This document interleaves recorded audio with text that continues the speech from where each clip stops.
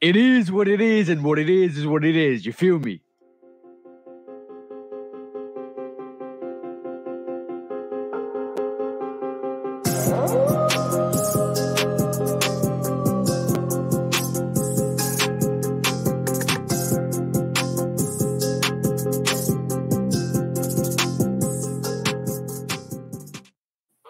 Hey, what is up? Episode 47 on your deck right this moment in time with me and the bro Q. Yeah. What's up, bro?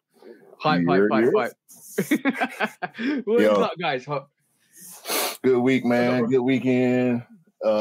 Episode, what is it, 47? 47, yeah, 47. Bro, let me do this. Shit, man. Shit, it's been hot out in these streets. I think I'm finished for the year. Yo. I thought I was finished for the year, but I'm gonna have to do a little bit of a walk back on that. Oh, hold on, before we get into that. Before we get into what Q's gonna say, guys, please do like, follow, subscribe, come and chat to us. Let's have a conversation like we always do, guys, because this is the Shoe Dog Podcast, episode 47, putting the work in. Give us a like, follow, subscribe. With the bro, 808 Kicks ATL, with myself, Lovekickscustom. Follow us on all the channels, follow us on all the socials, Instagram, TikTok, YouTube, all of that stuff, guys. And I promise you, I'm not lying to you this time. I promise you, all the audios will be on the next couple of weeks because I have leave. I can settle down. I can go through it. I can get it on the audio channels, and then you guys can listen to us on all the podcast channels because that's what the aim of the game is, to make sure you can hear us and you can kind of converse with us. But yeah, go and check that out, guys. And if you are listening to us, like I said, we're on all the social media platforms. Love Kicks Custom, and also 808 Kicks ATL with the bro, guys. So do us a nice thing and follow us and come and have a conversation with us. That's the main thing, guys, isn't it? Really? That's yeah. Support is free. Like with the type of content that we do, we're not selling a product, so you don't have to pay for it. To hit the like button is free. To hit the subscribe button is free. To follow us on IG is free. Bro, I do think we're starting to get a little bit of a following in terms of Shoe Dog Podcast. Views are going up, which is great because this is what we do. We're not sponsored. We're not at the moment. No, we're not. But we're independent and we kind of talk about the real stuff, guys, because that's what we kind of want to talk about, really. That's what we talk about in general. So why not bring it back to you guys and the masses to have that conversation with us, to bring up subjects that you might not really understand or might not really kind of comprehend during the week. This is us, Shoe Dog Podcast, raw, uncut, one take, guys, one take. I'm telling somebody who does that. The only time that we edit the podcast is when we had technical difficulties, and we only really recently started doing that. Most of the time, we just roll through it. And it's all good, but we do not have an editor. We do not have a producer. We do not have sponsors. Y'all, the supporters, are the sponsors. So that's why we love y'all so much. The people that do come through every week, the people that do get at us on IG. We got our own little group, and we got another group of supporters outside of our internal group. So we appreciate everything, man. We gonna keep pushing. But one thing I'm definitely going to say is you guys, every single one of you, ladies and gentlemen, are amazing. Everybody I've conversed with, everybody I talk to, everybody I meet. We're going to talk about that in this episode because of SneakerCon London. Everybody I meet, guys, you guys are absolutely amazing, phenomenal people. And it's just so much love that comes across. It's so amazing. And the thing is, I'm a very positive person in general, bro, and you know that. And so I saw you. I think you're in the same mold as I am, but it kind of shows because when you send that positive energy, you receive a lot of love back, and it's not fake, 100% not fake. We are what we are, and we can't change what we are because we're what we are. And I just love the fact that you guys reach out and have a conversation, and we just kind of talk. We go out, we literally come back, go out for meals, like group networking, all of that stuff, bro. It's amazing, and that really was something that was kind of over the last 6 months to a year. That's been growing and growing, which is great. I love it. I actually really love. I'm a very social person, and I love that. Absolutely love that. I woke up like this, man. Like I don't know what to say. I woke up like this, and I tell you what. we weren't planning on talking about this, but I got to mention yesterday, Cherry 11 Day, December the 10th, 7 pairs, bro. Tell him what you did, bro. I was going to say, tell him what you did. You murdered the Cherry 11 situation, bro. 7 pairs. Everybody that asked me for a pair of cherries got a pair of cherries. Shout out to Black. Got cherries for his whole family. Him, his son, his daughter. His wife didn't want a pair. Yeah. Shout out to 99. Like all the bros got the cherries yesterday. It was a lot of work. It was a lot of running around. It was a half a tank of gas, but I got it done. I left the house at 8 a.m. and I didn't get back home till like 1:30. And when I got home, I ate and went right back out to go do the drop-offs. So, Yo, bro. Literally, your name wasn't 808 Kicks ATL yesterday. Your name was Santa Kicks ATL yesterday because you have a pair, you have a pair, you have a pair. That's what you were doing yesterday, bro. And it was great because I didn't want the shoe. Yeah. So just based on the fact that I didn't want a pair for myself, I feel like the fact that I didn't want a pair for myself helped me focus more on everybody else because I wasn't concerned about, but I came up with 3 size 11s. Bro, you want to hear another magical story about the Cherry 11s? Uh-oh. What you got? No, basically, this is what I say. Hunting is in our blood, in our prime. We are shoe dogs for real. Scott came over yesterday. Shout out to the bro, Scott Simpson. You are the bro. Dale came over. We went to obviously Sneak on London. We'll talk about that later in this episode. But also, bro, Scott's sister was like 8 o'clock in the morning. Can you get me a size GS 4.5? And he yo, bro. Sold out instantly everywhere online. Bang. Scott sold out. I did a little search, sold out everywhere. Couldn't get it. That not online. So we went to SneakerCon, and obviously we're not going to go and spend money on SneakerCon, bros. Like we'll discuss that in a bit. But yes, we went to SneakerCon, came out SneakerCon. Scott had to pick up another pair from a retailer, so we went there, picked up a pair. We checked that the retailer's GS size is all sold out. We walked along Oxford Circus, and then came across and there's another little thing near Foot Locker. There was another resale shop opposite. We'll talk about that as well. Remind me, but we found a pair of GS Cherry 11s in Foot Locker, 4.5 UK, 5 US, £100. Wow. Bang on the door. Dang, got it, bro. Got it. That's what's up, bro. Like, I literally, Scott was looking for it. Scott said, let's go Foot Locker. Instantly went in, asked the guy, yep, got it, bag. There you go, bro. Ooh, that's what you do. That's what you do. That release for everybody that thought cherries were sweet, they were not. Not yesterday. And then, to be honest, the Cherry 11s sat around for the guys in the UK. I know you were saying, bro, in the US, the Cherry 11s were set up because it's a popular sneaker. Oh, it went crazy, bro. It went absolutely crazy. Once again, shout out to everybody that was able to cop. But listen, I don't know if you got yours ready, but I'm gonna have to pull this out. And I'm going to have to give a red card to everybody that had bad energy yesterday. Heard from Hemi. Shout out Hemi the Shoe God, who is now a final boss. Hemi is on the UPS truck as the final boss. Really? But Hemi a good dude, bro. I know he ain't on that bad behavior. But Hemi gave us firsthand accounts of firearms being involved in another release. Luckily, nobody was hurt, but there was a reseller who had multiple bodies. And for those of y'all that don't know, in the resale culture, bodies means a reseller that pays people to line up to get extra shoes. Yep. And his bodies pretty much bucked on him. Oh. And said, nah, bro. I'm not. These ain't for you. These for me. I want these. I'm Shit. getting my size. I want these. I don't want your money. I'm not flipping. I'm putting these on toe. And the reseller guy got mad and altercation ensued.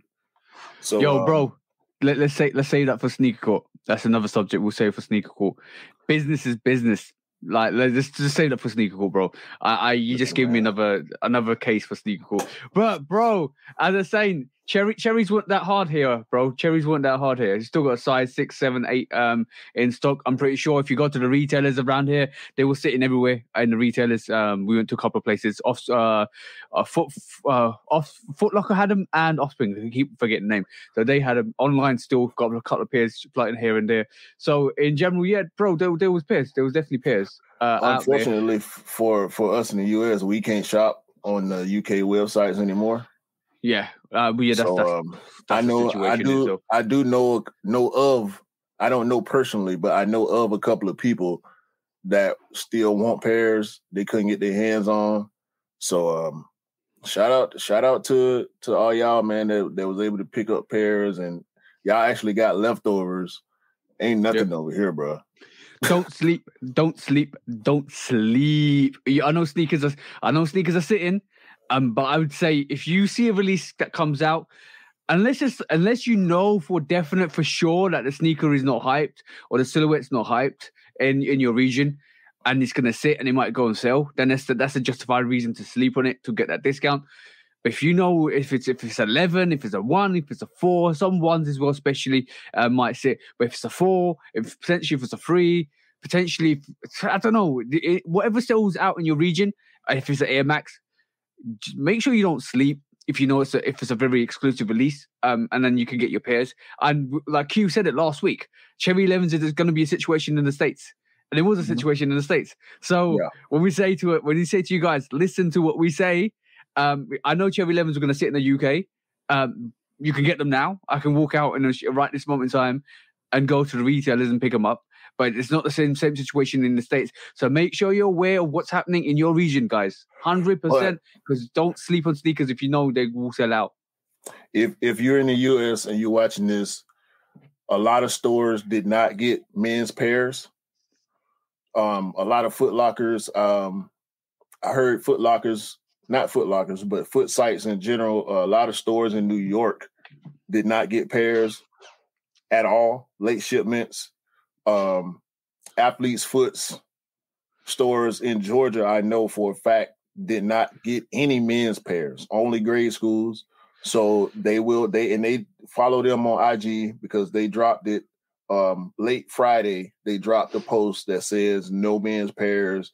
So they'll probably get them at some point this week, probably do a release next weekend along with the nines. Just keep your head up. Keep your head up. Do your due diligence. Do not go straight to resale because in the US, they're going from anywhere between $325 and $400. People in the streets, resellers that have pairs, they know the market and they hitting it right on the head.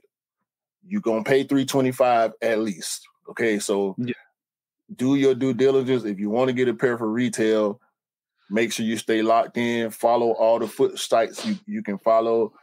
Make sure you're looking out for late shipment raffles and whatnot, first come, first serve and all that, because it's not over yet. It's not over yet. We will see more Cherry 11s in the next couple of weeks. The reason why, if you're not into sneakers and you're just getting into sneakers, this is why we do this actual podcast. The reason why we do stuff like this is to guide and make you aware what the situation is, and give you some sort of highlight or detail of what might happen. So this forum, this podcast is educational as well in terms of what's happening in the current climate. But it's very important that you strategize. And if you guys are aware of releases and you're up to date with what's happening in the community, in the culture, in sneaker, just in general, in terms of what the environment is, you know, when the exclusive access was dropped in the States, it sold out. When exclusive access dropped in the UK, EU, it didn't sell out. It stood around. and there were still pairs after exclusive access was given. I know a couple of people that kept getting exclusive access. They got two exclusive access. Jenny, shout out to the sis, she got exclusive access a week ago, and then she got exclusive access last week. So she got two times she got exclusive access for that Cherry 11, and basically couldn't give it away in the UK, EU, but they're all selling out in the States. So you need to know what's happening in your environment, guys. You need to know what's happening. You need to stay in tune, monitor the situation, and if you know what's going to happen, if you kind of strategize and look at the scenarios or the releases or how it's productively getting released, you realize that what's going to happen on release day is what's going to happen on release date.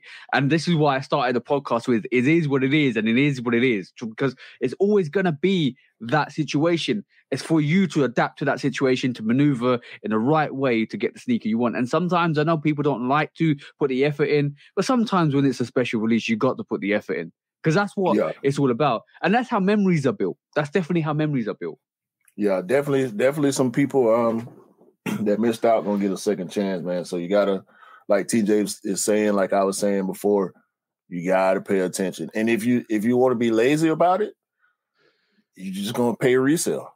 It is what it is. Sometimes nothing in life is free. Let's just put it this way: nothing in life is free. You gotta work hard. You put whatever you put in, whatever you sow will actually flourish. So if you put in nothing, you get dirt back. That's simple as. And then when you get the dirt back, you got to go to the shop and pay the extra price for the produce. That's the same situation with sneakers.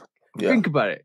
If you start planting those plants, you planting those seeds, and you maneuver rightly, and you know when the sun's out, when the harvest is up, you know when you get your sneakers. That is as simple as I can put it, guys. Know the market, know your situation. You saw Dale this weekend. Yeah. What's up, bro? You saw Dale this weekend. Yeah, of course I did, bro. Shout out to the bro. Dale, what is up, bro? Listen up, boys. I'm about to sing the new shoe song. New shoes.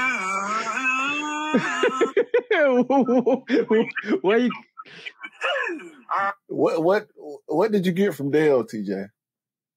Oh, how could I forget? Finally, do you want me to go and get it? Please. I'm gonna turn around and I'm gonna grab it from here, bro. Speaking of monitoring the situation, bro, I finally have my lost and found, bro. Shout out to the bro. Shout out to Dale. Shout out to. For that massive assist for the year, bro. This is what it's about. This is what it's about, guys. This is what it's about. When you help other people, when you help people, and you get that back. Oh, drop the box. When you help people and you get that back, it's amazing. But it's about just hunting sneakers, guys. It's about like literally making sure that you kind of. I'm always happy when people get sneakers, or I'm happy to help people get sneakers, because I enjoy it as much as the person receiving it. Yeah, I'm glad you finally got your pair. I know I've been waiting on this for 3 weeks now. Yeah. But even more better is when I swapped. I didn't obviously. I paid Dale the extra cost on the transfer, but I gave his daughter's pair because I picked it up from my account. I gave it to him. He pulled it out and he was like, I picked it out the box because the GS boxes are just like normal, like mid boxes. But yeah. Bro, the crackled on his daughter's pair was amazing, bro. Like, it is just ridiculous. The GS pairs went in, bro. Like, even the toe, the back panels crackled crazy, bro. Crazy. Cool, man. I'm just happy you finally got your pair, man. So we ain't got to talk about Chicago's no more. You got your pair. Everybody else in the immediate crew, we all got pairs now. E got his pair, right?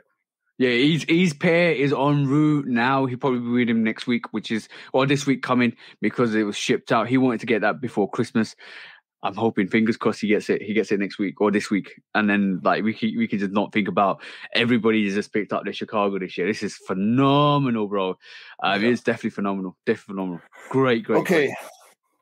So Quick strike strikes. time. Okay, cool. I will start off the bandwagon. Let's just do this because let's go in. I want to talk quickly about this, bro. Have you seen this? The eBay SB dunks lows, bro. This is crazy. 10 pairs have been loaded. Is it 10 pairs? I think it's 10 pairs have been loaded up on the eBay auction site. And this is the box that they're receiving. It starts at 10 grand. When it got auctioned, I think the first release that got auctioned, the first pair that got auctioned on eBay went for 30 grand, I think. If correct me if I'm wrong, guys, I thought it went for 30 grand. So it's all 10 of these are starting at 10 grand. It's only going to go up and up and up because this packaging is mental, bro.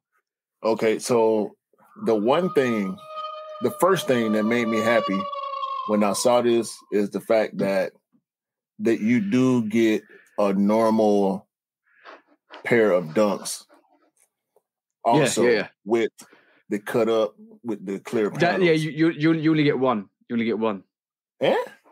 You only get one side. The other one's been cut up. I think if you see the picture on our screen on the YouTube channel at the moment on our podcast, you can see the right-hand pairs are the eBay cut-up pairs that they've done that's releasing to the general public. I think there's about 2,500 pairs coming out. Apparently, that's what stock numbers are. The left-hand side, you see the top sneaker is cut like the original, the samples that got cut.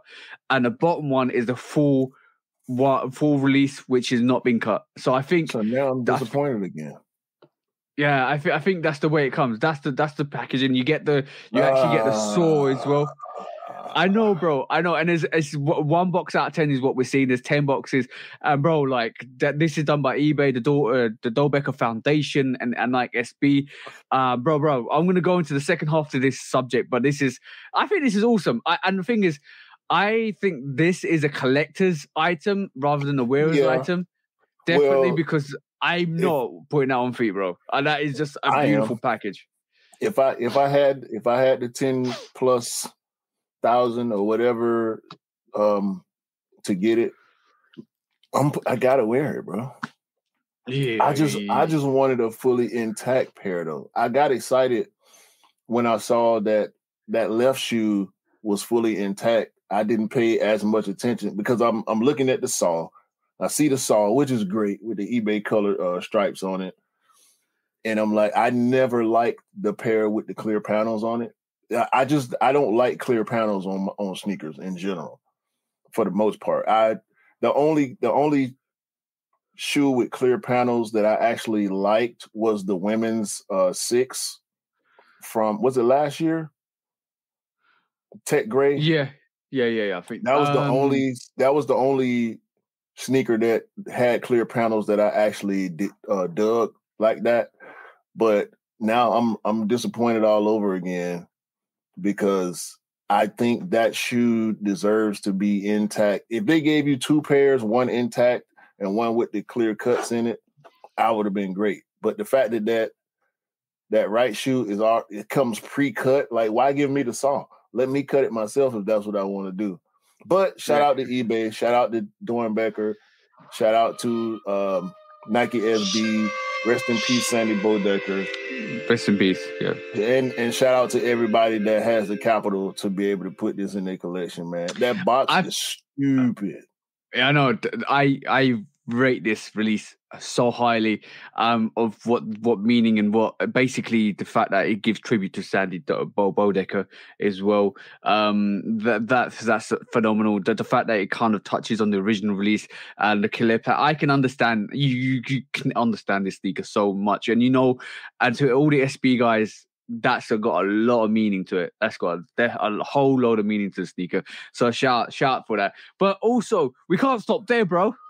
We can't stop there because look at this. Sheesh, bro. Let me just say, like, eBay have opening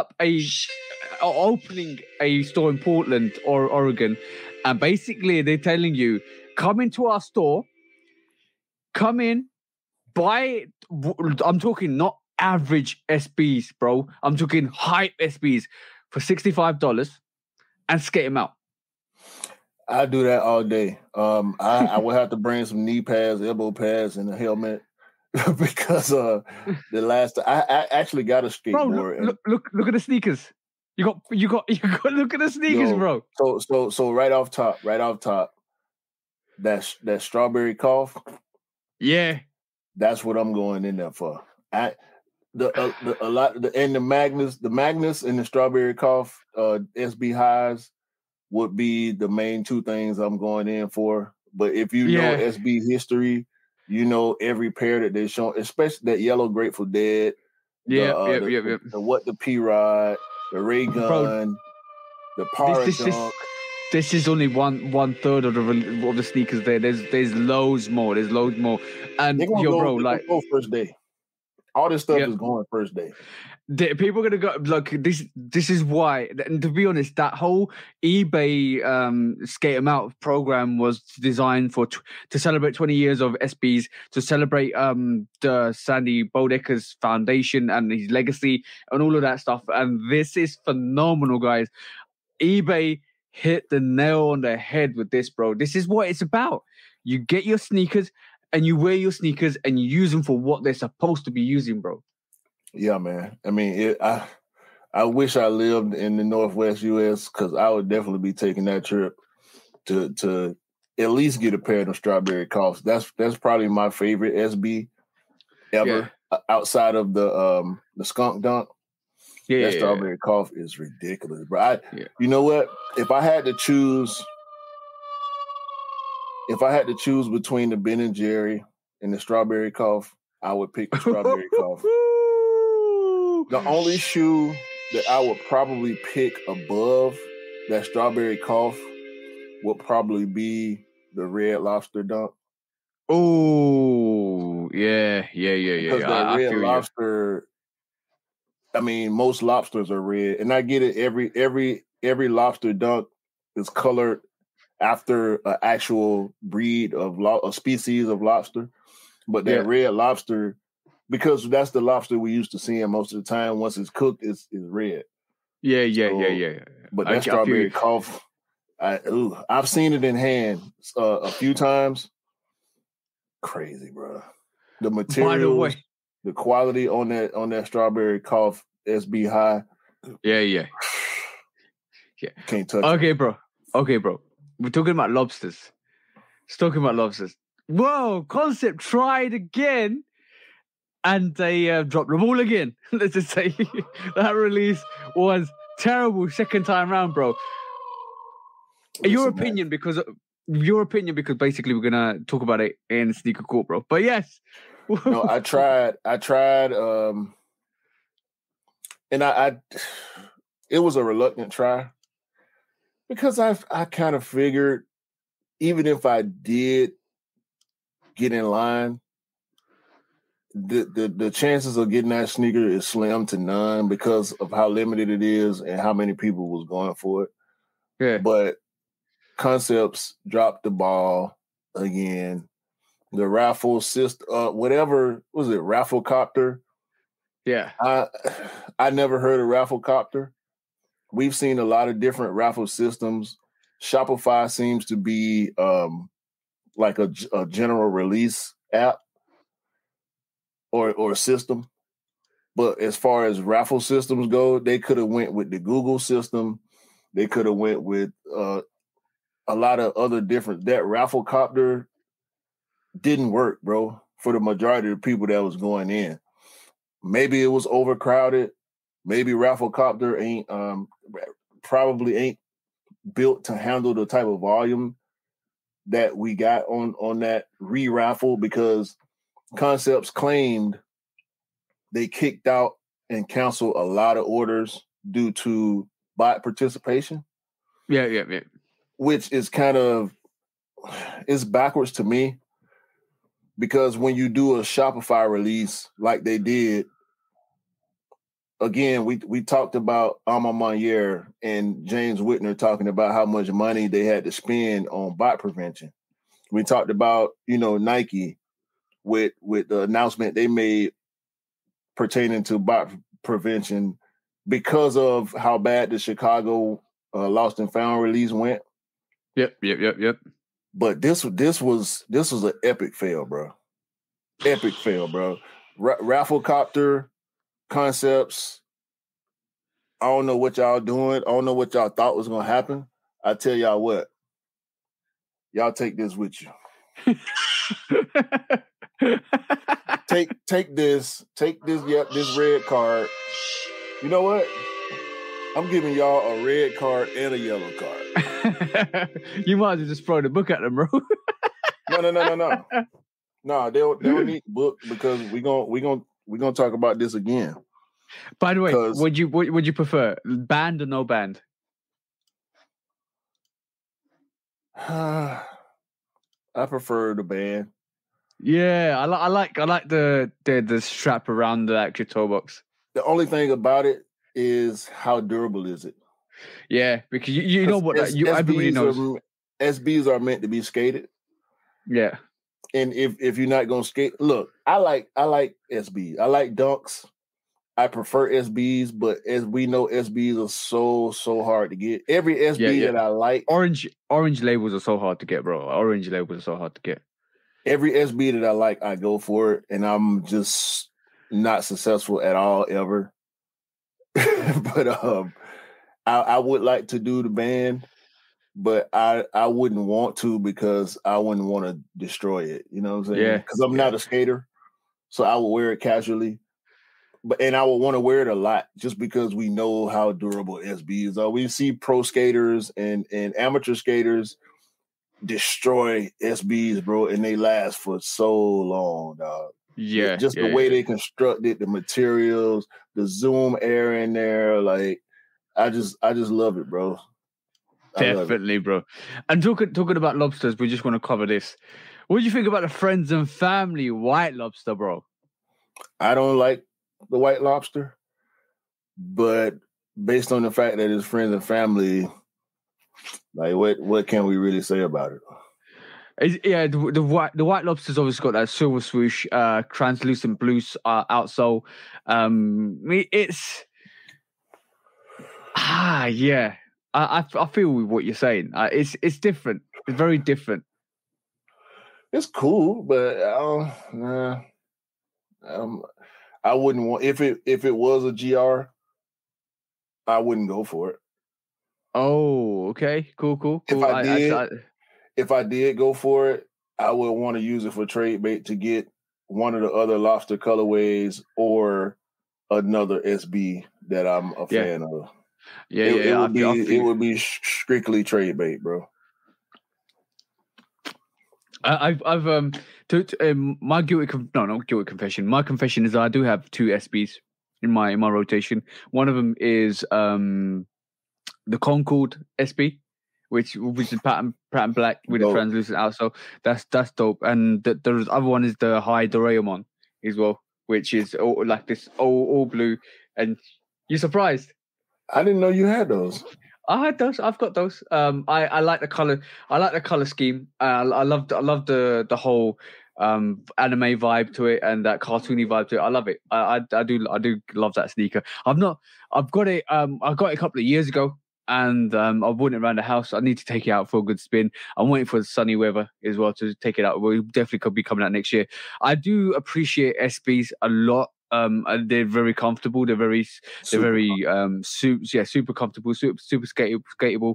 I don't have a tendency to pick up a lot of SBs because I leave it with the SB guys that want to wear it and rock it and skate with it because just out of respect as well. And like for me, if I can get a Jordan 1 or a Jordan 3 or a Jordan 4, which is more of a casual sneaker to wear out, I respect that. I'd rather pick that up than to take an SB out of somebody's hands. So this is why when I got the Doraemon, I got it from the secondary market, which is the resale market, and it came way after it released anyway. So I got it because I just love the colorway. It's just such a nice colorway. Yeah, it is dope, man. I mean, it's not an official collab, but they took inspiration from that character. It's super famous, popular character that I wasn't aware of until a little while before the release happened. But they did their thing with that one, man. Definitely dope. But It's kind of like next, almost like a high version of the Bart Simpson SB. Yeah. I kind of agree with you. But the thing is, it's all suede out as well, which is soft. So it's not leather, it's suede. And it's just such a nice sneaker, such a gorgeous sneaker. I will find the opportunity to wear it. And talking about opportunities to wear it, I actually rocked the Dornbecker 6s this weekend, bro. But we'll get onto that, bro. Because basically, sheesh, that sneaker is hard, bro. That sneaker is hard. Right. Okay, next up is on Quick Strike is this one, bro. Shannon Abloh basically reveals that there's still got a year's worth of Off-White releases to come. I mentioned this in the Shooter podcast. No, I mentioned this in the Shooter podcast and the Sneaker News last week. They literally have got so many silhouettes that they could release as a full run for a year's worth of releases. So I think they're gonna span that out over the next 5 years. But obviously, if you're watching the video for the Shooter podcast, you can see the Off-White Breads 4s that Shannon Abloh was wearing the other week. That's kind of looking at those canary ones. but of course, this is the Canary Jordan one, not the Canary Air Force one. Yeah. But whoever put this article together chose this picture. Maybe the editor or probably the editor, more so than the writer, chose this picture. This picture is not necessarily a reflection of what we are going to get, but there's so many. Look, they got running silhouettes, Pegasus, and yep. I think I see a pair. If you look to the left of that Canary Jordan 1, that looks like a Niger SB. Yeah. If they do an Off-White Niger, that would be so dope because now Nigel Houston, for y'all that don't know, he was a phenom as a kid. This kid, he was like 9-10 years old or something like that, competing professionally in skateboarding, and he's continued his career. He is I think he's in his 20s right now. He has his own line, dope silhouettes, dope colorway. That Laker Niger, was it the Niger 2? Collab with LeBron. Super dope. I missed out on that one. Because every time it restocked, I couldn't get my size. I actually went for that one. But yeah, man, I'm looking forward to seeing what they're gonna actually release because we see so much. Do you see over here to the top right that lime green look like a Volt green? It looks yeah, I see that. What is that? Is that an Air Force? It looks like an Air Force One. It does look like an Air Force One. It does look like an Air Force One. It's in that Air Force. It's in that line of Air Force Ones, to be honest. Yeah, but it's so many different silhouettes that they touch, man, which makes what Virgil was doing so dope because he wasn't afraid to go outside of the norm as far as silhouettes. And what you guys don't see is this actual picture is a picture when was this 2019 20 before this is pre-COVID when there was a lineup of sneakers and everybody got hyped of the all red Air Max 90s, the canary yellow ones. There was so many people looked at it, bro. People were hyping about the Bread 4. When they saw this, it was pre-COVID picture when Virgil was still with us, and this was the actual samples that we were seeing. Bro, they got loads of Off-Whites coming. Yeah. I think there'll be loads of Off-Whites coming soon, bro. And hopefully everybody's paying attention to what Shannon is showing us and what she's saying, because no names. We have seen fakes of this Off-White Bread 4 out and about. Bro. I remember look. Yeah. It's the people that you're seeing with these unreleased Off-Whites, they're not real. Don't believe the hype. Don't go for the cap. I remember when these samples were shown, and a couple of months after, there's a couple of people rocking these Off-White 4s. And they were saying they're coming. Yo, Notable nobody's people. got those notable people. Nobody's wearing this. And this is way before we even started this podcast, years before we started this sort of podcast. This is why this podcast is now in fruition, because situations like that we talk about more and more. And this is where you can use it as a reference point. But bro, loads of people had this variation of the Bread 4 on their feet, rocking it like it was legit. And now we're getting told this is a friends and family, and Shannon Abloh had him, right? Where are you guys that was rocking the Bread 4s? Bring them out. I want to see them. Bro. It's cap. I want to see them. I know, bro. I'm calling them out. Bring them out. I want to see them. Let's legit check them. Nope. It's not going to happen because they probably done fell apart already. Yeah, bro. You want all the clout. Now I'm giving you all the clout. Bring them out. Look, as a person that has actually bought fake sneakers in the past, they don't last, bro. The materials on them are so trash, from the rubber to the leather to the faux suede. It's all faux. Everything about a fake sneaker is faux. Yeah, they're not gonna last, bro. And whoever we know, y'all might know, but whoever is buying those fake off-white 4s, bruh, don't go for the hype, okay? Steer clear of these hype beasts that's bringing y'all these counterfeit sneakers and trying to make y'all believe that they real. They don't know what they're talking about. They trying to create clout from thin air. It's not worth it, bro. Don't be one of those people that's trying to create clout from thin air, dog. It's a bad look. But it's human nature, because it is what it is, and it's always going to be what it is, bro. Yeah. This is why I lined that statement up at the start of this podcast, because there's always going to be people like that. There's always going to be situations like that, and this is always going to be your choice to maneuver in and out of that situation. Bro, do you know how crazy my collection would look if I decided, you know what, just go for the clout? Bro, I have all type of fake garbage in my background right now. I don't do that because it ain't worth it. There's this one YouTuber out there, and I do pay him respect. I can't remember his name. Sorry, guys, can't remember his name. But I do have respect for him, because he picks up UAs and he literally kind of he doesn't dissect them, but he talks about them. I know. Yeah, you know you do. Shout out to him. I respect him, because if you want to rock it, and he's honest about it, I have respect for you, because you're doing your thing. You're doing your thing, and I have respect for that. But like, I remember when he brought out the Travis Scott Chicago's.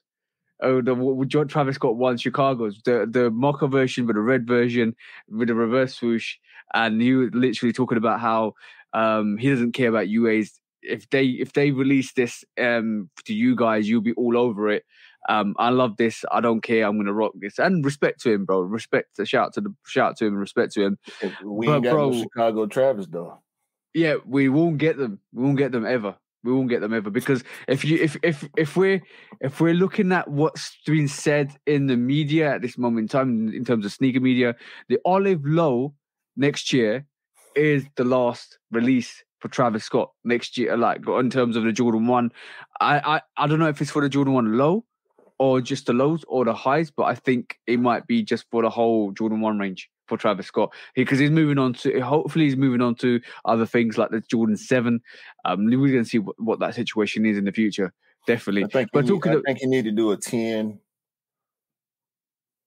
I think that would be interesting. Yeah, definitely. But also talking about the Travis Scott Jordan 1s. Travis Scott Jordan 1 low Phantoms, bro. We got told this week that this is the biggest release of the Jordan 1 for Travis Scott. I think the olive pair might be a bigger release, because it's the final hurrah for the Jordan 1 Travis Scott. Let's just see what happens with that. But what's your opinions on this Phantom, bro? I like them. I really, really like them. I like them more every time I see them. The mixture of materials, the contrast stitching. Yeah. You know what? The contrast stitching I don't have any all black ones. Yeah. So I feel like that's part of the reason why I'm drawn to this sneaker. You know what? The contrast stitching. the contrast stitching is very citrus vibes to me personally. But like I like that.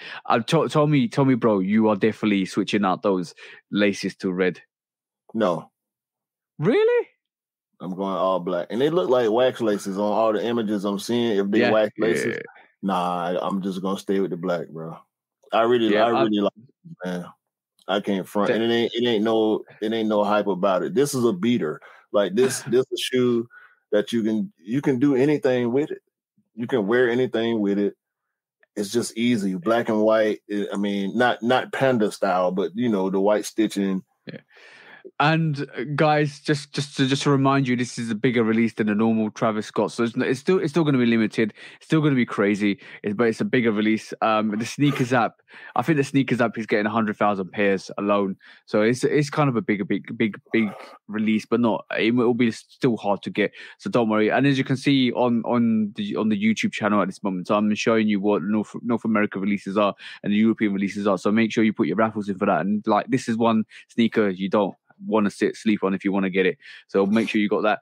But going back to the story about the SBs, bro, not the SBs, the off-white breads. What one would you prefer in realism terms? What one would you prefer, the bread SB Jordan 4 or the off-white bread Jordan 4?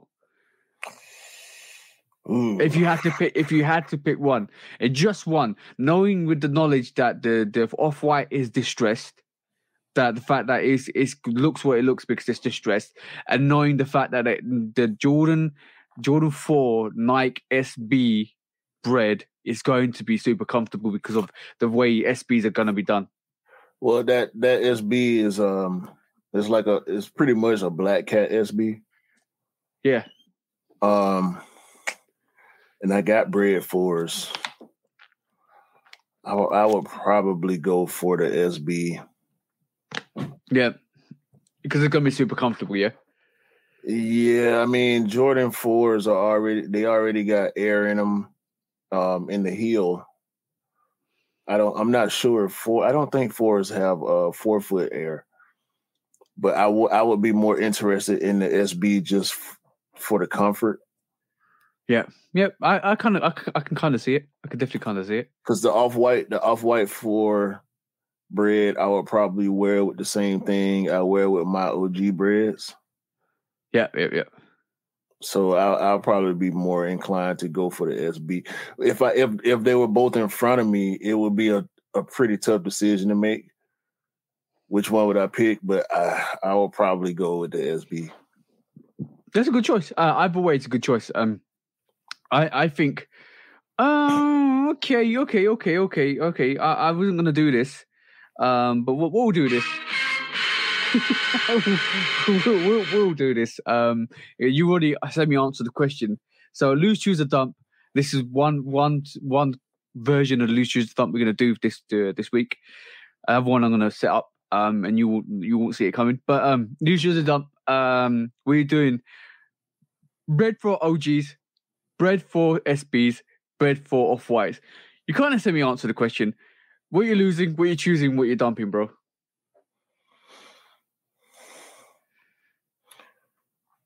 I'm gonna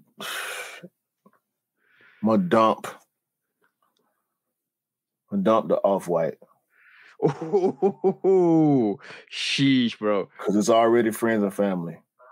Yeah. I'm gonna dump the off-white. I'm gonna lose the OG because I already got a pair. Okay. Okay. Damn! I should have said to you if you didn't have a pair. If you didn't have a pair. Nah, it's too late. I just shot myself in the foot in that one. All right, cool. I can see that. I can definitely see that. I'll give you that one, bro. I'll give you that one. All right, cool. Next up for shock drops is this. Let me just quickly bring it up. Actually, Okay, yeah. Let's deal with this. Let's deal with this quickly because I want to get your opinion on the samples for the Bel Airs, bro. The 2014 samples of the Fresh Prince of Bel Airs, Jordan 5s. What do you think, bro? And we're Jordan 5 guys. They should have gave us this instead of the alternate Bel Air. Oh, what a good shout, bro. What a good shout. I think you are right. I love this sneaker. I love the lime black midsole, the fuchsia pink and blue shark teeth. I love the fuchsia pink on the inner lining. I love the green Jumpman on the black tongue. The black blue 3M tongue, too. They should have gave us this, bro. I mean, I bought the alternate Bel Air. I ended up getting rid of it because I wasn't gonna wear it.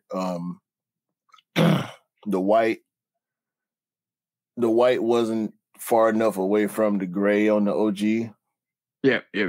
They should have gave us this. Whether it was blue leather or blue suede, this looked like blue nubuck. Yeah, it looks like blue nubuck, bro. The only thing is it's not PE branded. Meaning it don't have the 23 on the heel. Yep. But this would have, because the alternate Bel Air was in the middle of the pandemic, every GR was going crazy in the pandemic. These would have been a bigger problem as far as hype on the GR is concerned. And I think I bought 3 pairs of these. Two assists and my 1 pair. As difficult as it was, I still managed to come up with 3 pairs. At least 2. I know for a fact. I can't remember, but I know. Shout out to Frog. I got Frog a pair, 10 and a half, and I got myself a pair. I wouldn't have got rid of that. I would have kept that blue Bel Air would have still been in my collection to this, and it would have been on feet a few times already. That's a super goat. That's instant super goat. Yeah, that's an instant cop, bro. This would have been a legendary sneaker for 2020. I'm gonna say one thing about Jordan 5s. There seems like there's a big trend of Jordan 5s. Like the push, or they're trying to semi-push some silhouettes to see if they catch. The Khaled 5s is an example, prime example of that. A lot of people are sleeping on the Khaled 5, in my opinion. I think a lot of people regret that in the future, and I think this is Khaled did the 5, but gave Jordan a chance to work out what the actual hype behind the 5 was.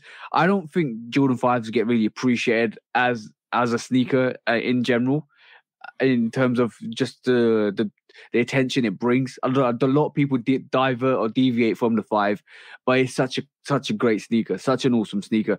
But it's good for us because it means we can pick them up, and it means you can just pick up the Jordan 5 you want, in terms of going to the shop and picking up a Khaled. I saw a lot of people wear Khaled 5s this weekend as well, which is great.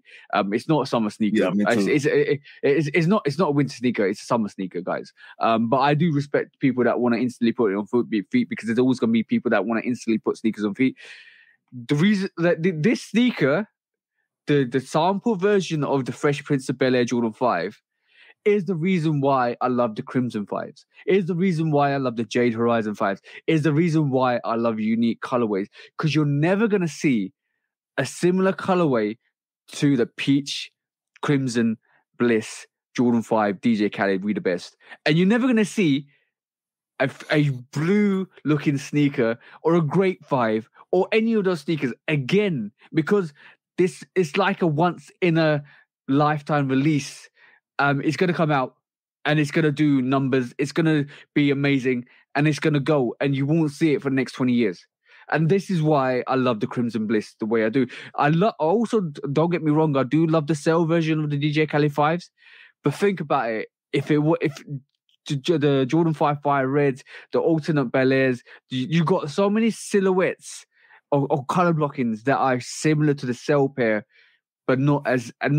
You know what I'm saying? Like, It's not the Cell pair, but you could, if you didn't get the sell pair, you could go and wear a Jordan 5 Firebits, bro. Like, do you see what I'm saying? Or even you can look at a K54 fives. Yeah. See, there's so many ranges within that kind of give it. I don't know why people like the cell version, because it's easier to wear. It's you can wear it a lot in the different places, and this is why it's more easier on the eye as well, because people want to wear it. But when you release a sneaker like the Crimson Bliss, or this sample Fresh Prince of Bel-Air, and you release it and it comes out like that, that's special, bro. That you ain't gonna see a Jordan 5 like that in a little while. Yeah, I got Fire Red, the K54, the alternate. What is it? Not the red. The Racer Blue is the black. The alternate Stealth. Yep. Stealth 2.0, and the Shattered Backboard, the Blaze Orange 5s. Yep. They're all white based. Exactly, white cell based sneakers. The only blue based 5 that I can remember is the Blue Suede 5s that you got. Yep. So I think this is necessary. Yep. They should have gave us this. And by the way, the Khaled pair isn't sail, it's bone. It's more of a bony colorway. Well, so, the Blaze Orange Shattered Backboard 5s is all sail upper. Yep. So it's like we're saying, there's a lot of sneakers in that range that kind of are similar to the Cell Khaled. It doesn't have that lilac on the midsole, which is unique, which is so amazing. But it's like, from our comprehension, there's a lot of colorways that are similar to the Cell pair, and this is why it's an easier rock, because we're used to that colorway. But when you get like an all blue or a Raging Bull 5 or a Crimson Bliss, or a Great 5, or alternate Great 5, you don't get those. You don't get those all the time. So when they come out, and this is why I love the Jade Horizon 5 as well. Such a great sneaker. That Jade on that. Who's gonna see when you walk in your high street, or where you're walking down the road, and you see like a different, unique colorway? You're instantly gonna be like, wow, they look good. Yeah, I've only worn my J's one time so far, and I got a few compliments on those, because people don't know, or they slept on them. So colorways like this are necessary, bro. What the 5s? What the 5 is a prime example of how, like, it's so unique, it's so different, and it's such an attention, like it's such an attention grabber that you like, well, I have to wear it for a special occasion. See what I'm saying? Yeah, I still ain't wear mine. Yeah, I started to wear them yesterday, but I went with my my Griffey Vapor Max, because I just wanted to be comfortable, because I knew I was going to do a lot of walking and standing yesterday. Yeah. But yeah, these hard.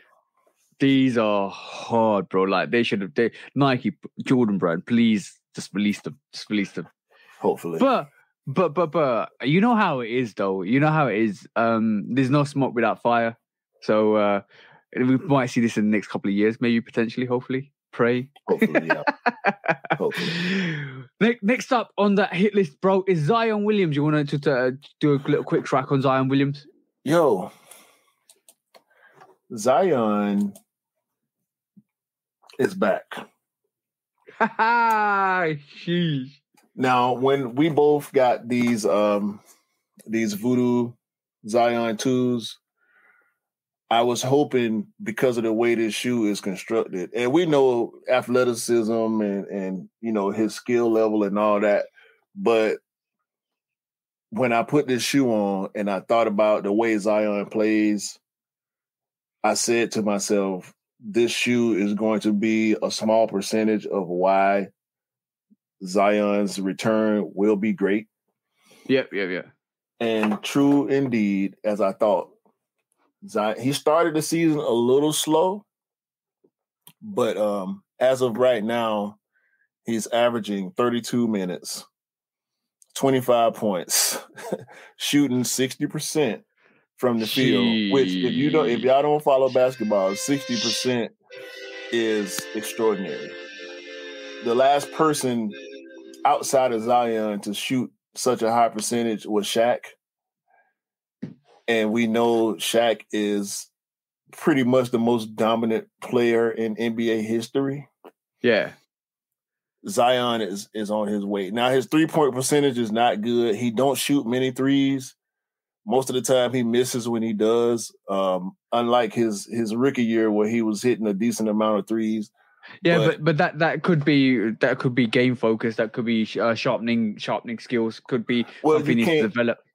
You can't leave him now because people know what he's capable of at the beginning of his career, and he's still early in his career. But in his rookie year, people didn't know really what to expect from him, so you kind of had to play him a little soft. People don't play him soft anymore. You can't give him space because his handle is great.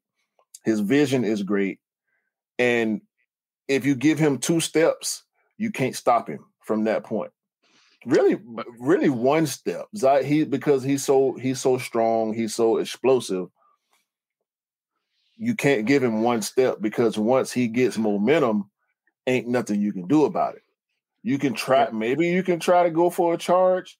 Ain't that many people willing to let a 300-pound guy run into him like that? No, that's a stream train. That's a steam train, bro. We're talking about professional athletes, bro. Like Zion at his lightest might be 275, 280 pounds. Bro, let me kind of. I heard something this week about Zion Williams. Is there a clause in his contract that says he can't exceed 295 pounds? Yeah, he has a weight clause. But the good thing about it is he made his weight at the beginning of the season. And there's a thing about basketball players. The best way to condition yourself for basketball is by playing basketball. Yeah.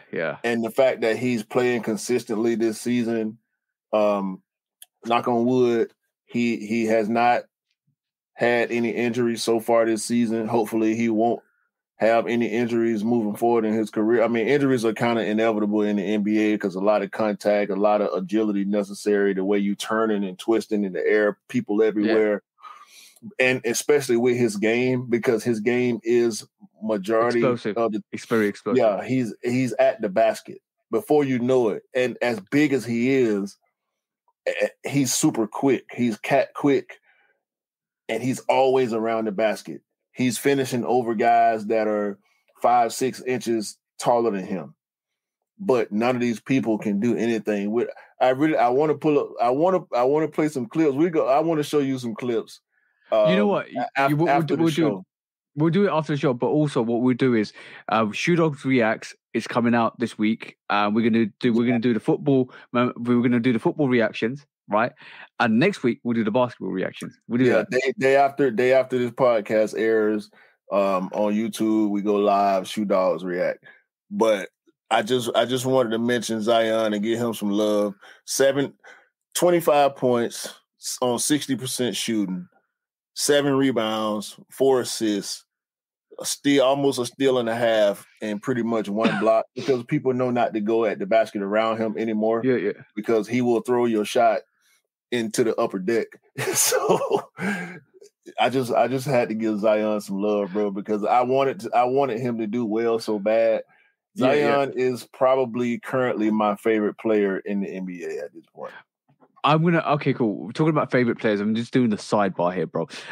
Name me 2 other players that you think potentially the public need to look out for this year if they're basketball fans. Ja Morant. Ja Morant is the future of the NBA. He's Ja Morant is Allen Iverson and Vince Carter put together. But in terms of, is you reckon Zion's still the future of the NBA as well? No, well, when we talk the future of the NBA, we can't just mention one person. We got Giannis leading the way. We got Jason Tatum. We got Luka Doncic. We got so from you at this moment in time, you got Zion and Ja Morant and one more person, Luka. All right, cool. Right, that's good though because I've just set you up again, bro. Don't set me up. This is easy for me. All right, cool. Out of these three players, you're building the NBA team, right? This is your NBA team. You have these three choices. You got Ja Morant, Luka, and Zion Williams. Who you're choosing for your team? Who you're losing? That means the opponent, your rivals, will get them. Who you're dumping out the NBA? I'm gonna dump Luka. Okay. As great as Luka does it all. His volume. He's a volume scorer, and his usage rate, meaning how much he has the ball, is through the roof, which is not necessarily good for team ball. Yeah. So for those reasons, for the usage rate reason, I'm gonna dump Luka. So now you got Zion versus Ja Morant, bro. I will probably lose Ja because I love Zion's game. Now, Ja Morant's game is undeniable. All three of their games are undeniable. I dump Luka because of his usage rate. Ja Morant is I'm just gonna choose Zion, bro. Because I like Zion more than I like Ja. I can't give you any reasons why I wouldn't choose Ja Morant. Okay, cool.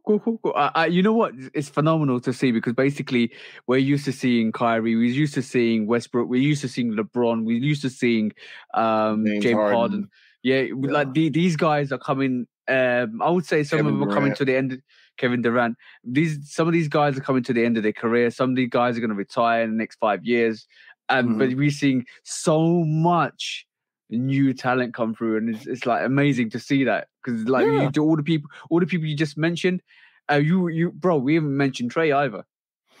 Well, Trey is my guy. Like Trey is my default guy because I'm a Hawks fan. So yeah. I don't have to talk about Trey. I don't have to talk about DeJounte Murray, John Collins, Bogdanovich. Like my whole squad. I'm riding with my whole squad. Yeah. I'm excited. To be honest, this is probably going to lead me into watching a bit more NBA. To be honest, like I'm getting into the flow of it, which is a bit difficult if you live in the UK because obviously everything's like, Yeah, the time differences and the broadcast inability to broadcast in certain places, but every team has somebody to watch, which is pretty much always the case. Yeah, and the future is looking brighter. We got guys like Paolo Banchero, Jalen Green. Who am I thinking about? De'Aaron Fox. Like every team, even the bad teams, have players that'll drop you a jaw. Yeah. Even with Zion being on the Pelicans, they got CJ McCollum, who is their vet, but then they got Murphy, who is just as exciting as Zion. As far as making big plays. Alvarado, like they call him GTA, Grand Theft Alvarado, because the stuff that he does, bro, he got this thing where he lurks around the inbound, and you think you about to get the inbound pass. Next thing you know, he got it because he's only like 6 feet tall, so he can hide behind players and come out of nowhere and get the steal. Like bro, the NBA is in good hands as far as the future with these young players, bro. And plus, we got Victor Wembanyama coming in next year. Bro, it's going to be problems. Bol for Orlando over there with Paolo Banchero. Bol is seeing Victor Wembanyama coming over the horizon, and Bol has turned into a different guy, bro. Like the stuff that Bol is doing, you can look at Wembanyama and say, yeah, they looking at each other. And when I'm looking forward to seeing Bol versus Vic next year. That's going to be those are going to be great games for whatever team Shea Gilgeous-Alexander. I can go on and on, bro. Josh Giddey over there with Shea Gilgeous. And on that note, guys, start looking. I'm going to start looking at some NBA's matches or some actual games. So, guys, I advise you if you want to know some of the stuff that's going to be happening. And you know what? We talk about the NBA because it kind of actually really influences a lot of the sneaker game as well. It does massively. Yeah. Speaking of NBA and sneakers, your boy Kyrie and Nike have officially parted ways. Yeah. We saw this coming. Phil Knight spoke out during an interview. He was asked about Kyrie, and he pretty much said, they don't want to be associated with him, for lack of better words. Yeah, Kyrie has been trolling. Massively trolling. Okay, I'm not. I thought I assumed the pictures would be in his article, but he is still wearing his signature sneakers. Yep. And he's written "I'm free." Yeah. On the side. Logo here. Logo here. Almost like an off-white tribute. Yeah. Logo here, air here, foam here, bro. Yeah, that I seen that. I heard he's partnering up with a company. I think it's a black-owned sneaker company, maybe potentially. I don't know. That might be on the horizon. But yeah, Kyrie's trolling, bro. Kyrie's trolling. He's still dropping the points. He's very much trolling. Yeah, he don't care. And listen.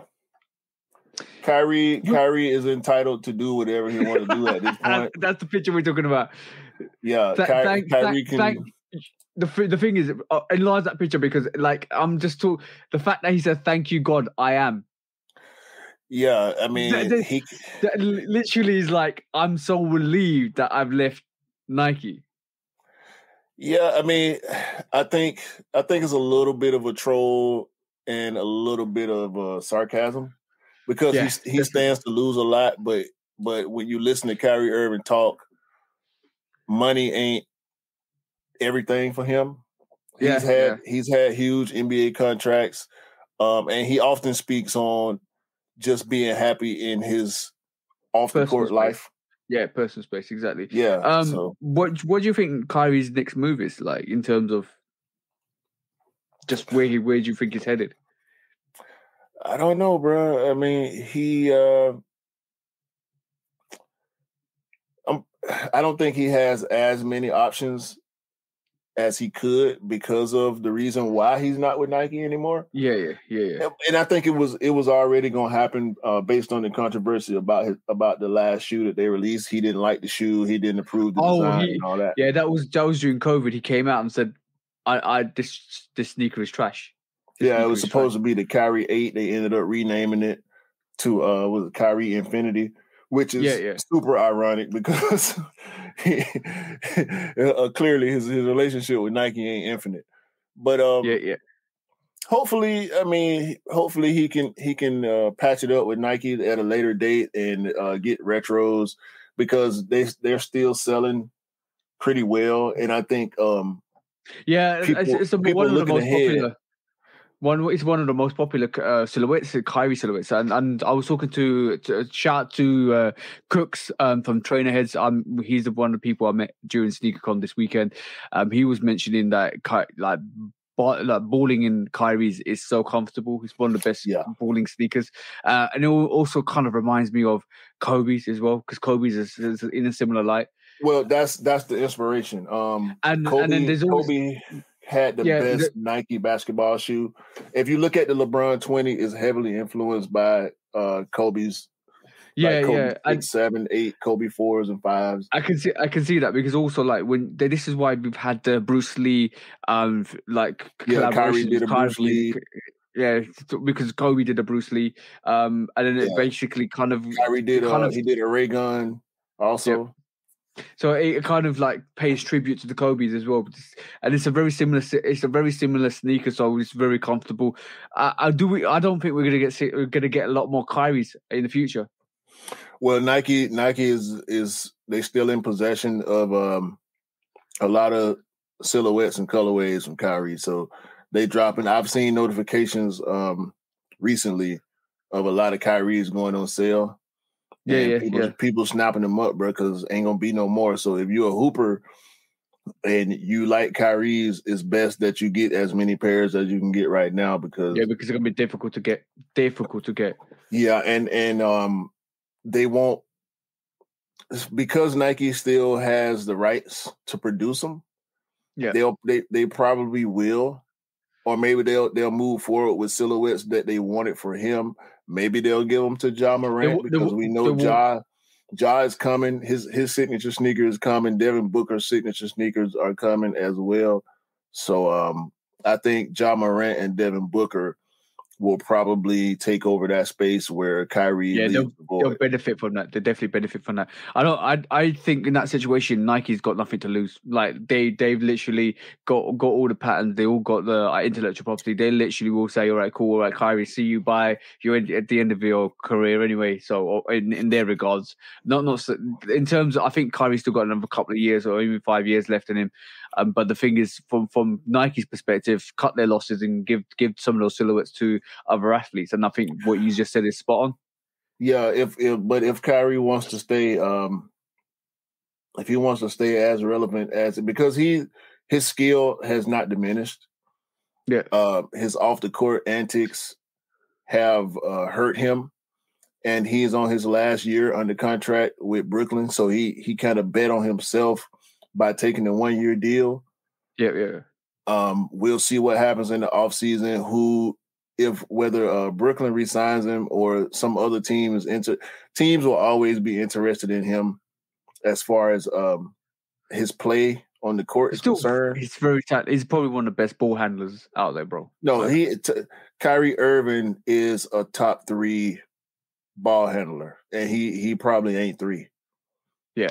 So, I mean, when you talk about ball handling, you talk about Kyrie Irving, you talk about Allen Iverson, you talk about Isaiah Thomas, Rod Strickland. It's only a few names throughout NBA history that you put at that top tier of ball handling. Tim Hardaway.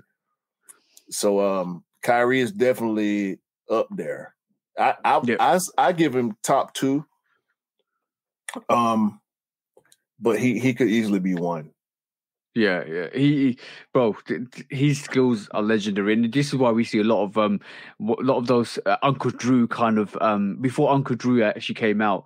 We see that Uncle Drew kind of like gimmicks where he goes out on court dresses like an old guy, and this is Uncle Drew, and he balls and he kind of kills the name Uncle Drew from killing the Drew League every year. Yeah. But if for those that don't know, quickly before we get off this, Kyrie Irving honed his skills, his ball handling skills, from dribbling a basketball with a plastic bag on it. Sheesh. And now we know how difficult dribbling is already. Imagine dribbling with a plastic bag wrapped around the ball. That's crazy, bro. I did not know that. That's why it's hard to get. It's hard to get the ball away from Kyrie because his handling is 100. Yeah, that's a fact 101 for you guys. Damn, I did not know that. That's crazy, bro. And sometimes you have to go above and beyond to modify your skills. That's what we call it. Think about this. He only played like 9 games in college, got hurt, and still got drafted number 1 overall. Sheesh. Yeah. That's ridiculous. That's ridiculous, bro. The guy, whatever you want to say about Kyrie, obviously everybody's surrounded by controversy.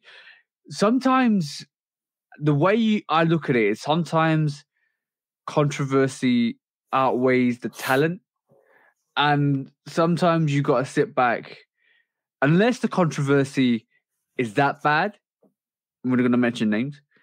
You still got to love the content and the skills that they give you, than to just kind of just let the controversy overshadow you. Sometimes what they've done in the past, in terms of their skill level and what they become as a controversial figure, you need to kind of sometimes separate that, because you have to love the talent, but even though you don't love the person.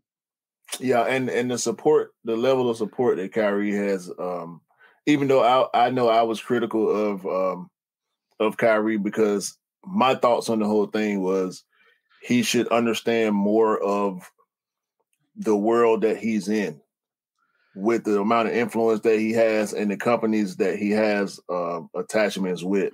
I think he should have understood that more. But as far as the backlash is concerned, I think it's a little unfair that he was the only one to receive backlash. LeBron spoke on the fact that Jerry Jones didn't get no backlash for that picture of him being in that crowd when schools were being desegregated. Jerry Jones was there. The media don't talk about that.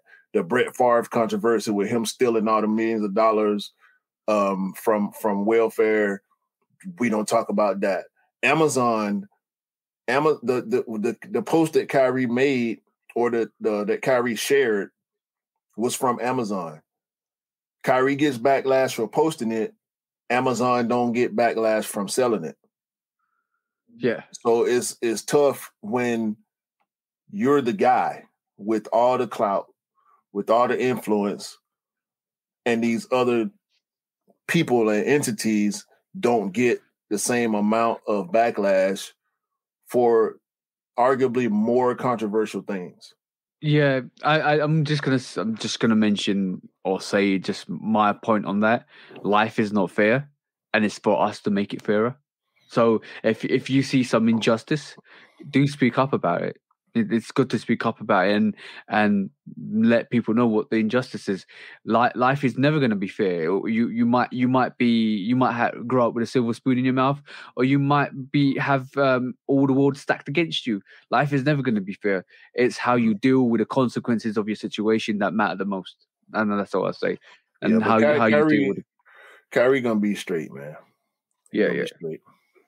Exactly, bro. Exactly. He's got a lot of support, so that is great to see. But I'm gonna see what he's gonna do in the next couple of years in terms of his sneaker brand. If he's gonna still rock those, if he starts unpeeling the swooshes on his shoes and rocking. he might go to Li Ning, man. Li Ning been giving out that bag, and I mean, if you look at what Dwayne Wade has made a lot more money with Li Ning than he made with Jordan Brand. So yeah, that might be a good option for Kyrie as well. Exactly. We gotta talk about this, bro. Yeah. By the way, we're talking about the main subjects now because we've done our quick strikes. We are Kyrie was one of our main subjects this week. The next one is I got this wrong on my sneaker. Yeah, I got this wrong on my sneaker news. I called it Gnar. I said the G. You know what, bro? I'm English. I'm from UK. I say it like it is, because that slang is more of a US slang. Let's just be honest. Yeah, the G is silent. Little Nar from Narcotics. Okay, cool. Let's do it this way. Sorry, bro, to cut you. Let's do it this way. I say Nike, you say Nike. I say Gnar, you say Nar. Okay. Listen, if we only said narcotics, it would be spelled wrong because people wouldn't put the G on it. But Narcotics is the brand. Lil Nar is the person who has got the attention of Nike behind the Kool Kai situation and the Army situation, the John Geiger situation, the Warren Lotus situation. Yeah. Lil Nar is next. Yeah. You know what? He probably sat there. It's a butterfly. Yeah. He probably sat there last week and thinking.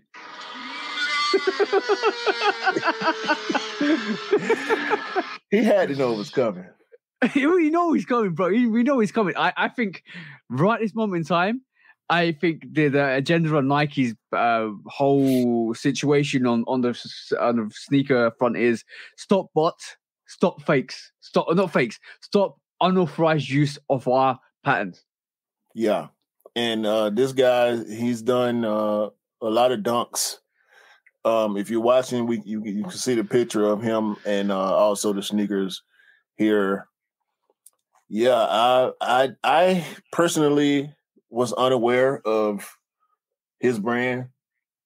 Yo, like people say, no news is bad news. Any bad news is good news. Any publicity, no bad publicity is bad for you because nobody knew about narcotics, the brand narcotics before, before it was Nike's lawsuit. And now everybody's gonna be looking at it and they're like, okay, now I know the butterfly is narcotic.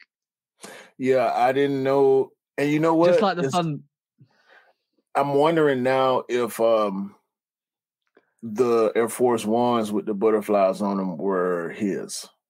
Yeah, that because there's a lot of people doing that. Air Force One with the butterflies at the back, but it wasn't to the swoosh. It was to the back panel where they had a butterfly. So maybe not, potentially.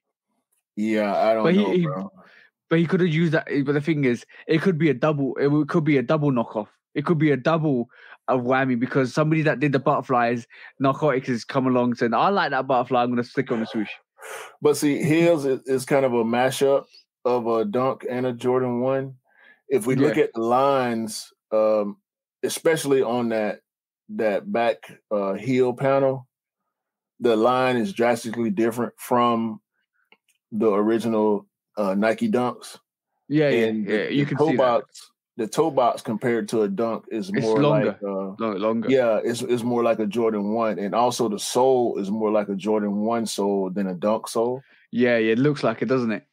Yeah, but we know Nike also that the I stay panel is a little different, but the colorways and the faux swoosh, I think, is probably the main things other than that outsole, because that looks like a Jordan 1 outsole.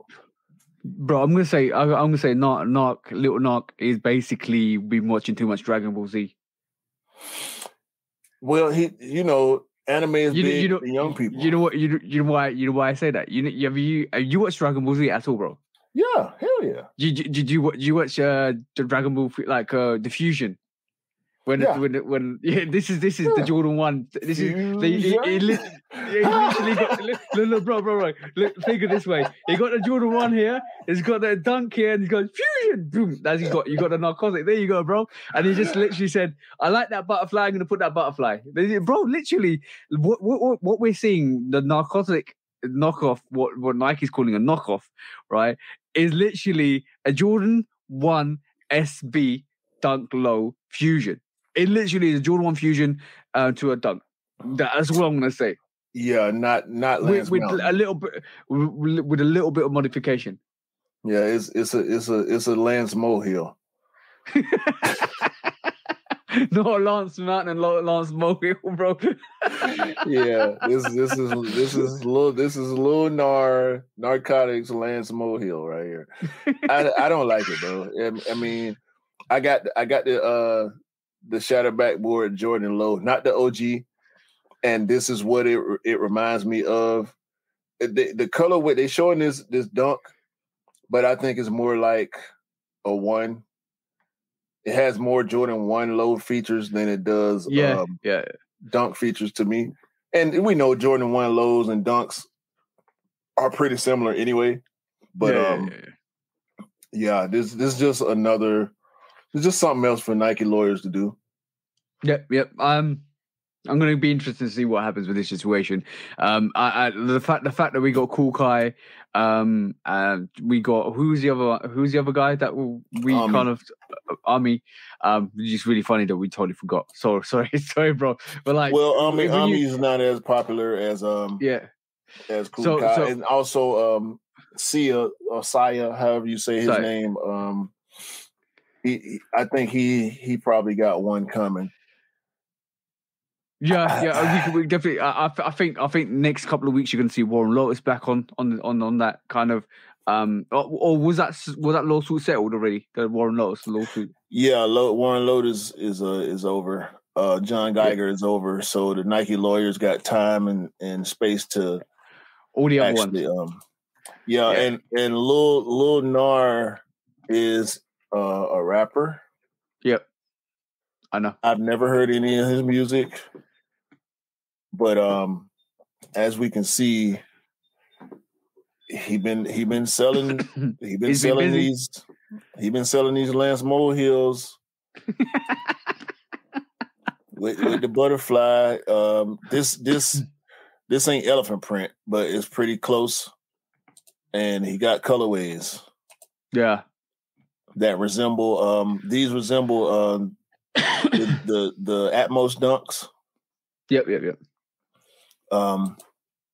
So yeah, I don't see a way he can really avoid this lawsuit. I mean, just like Mischief, just like, everybody else that got action from the Nike lawyers. Yo, bro, Nike's giving out lawsuits left, right, and center.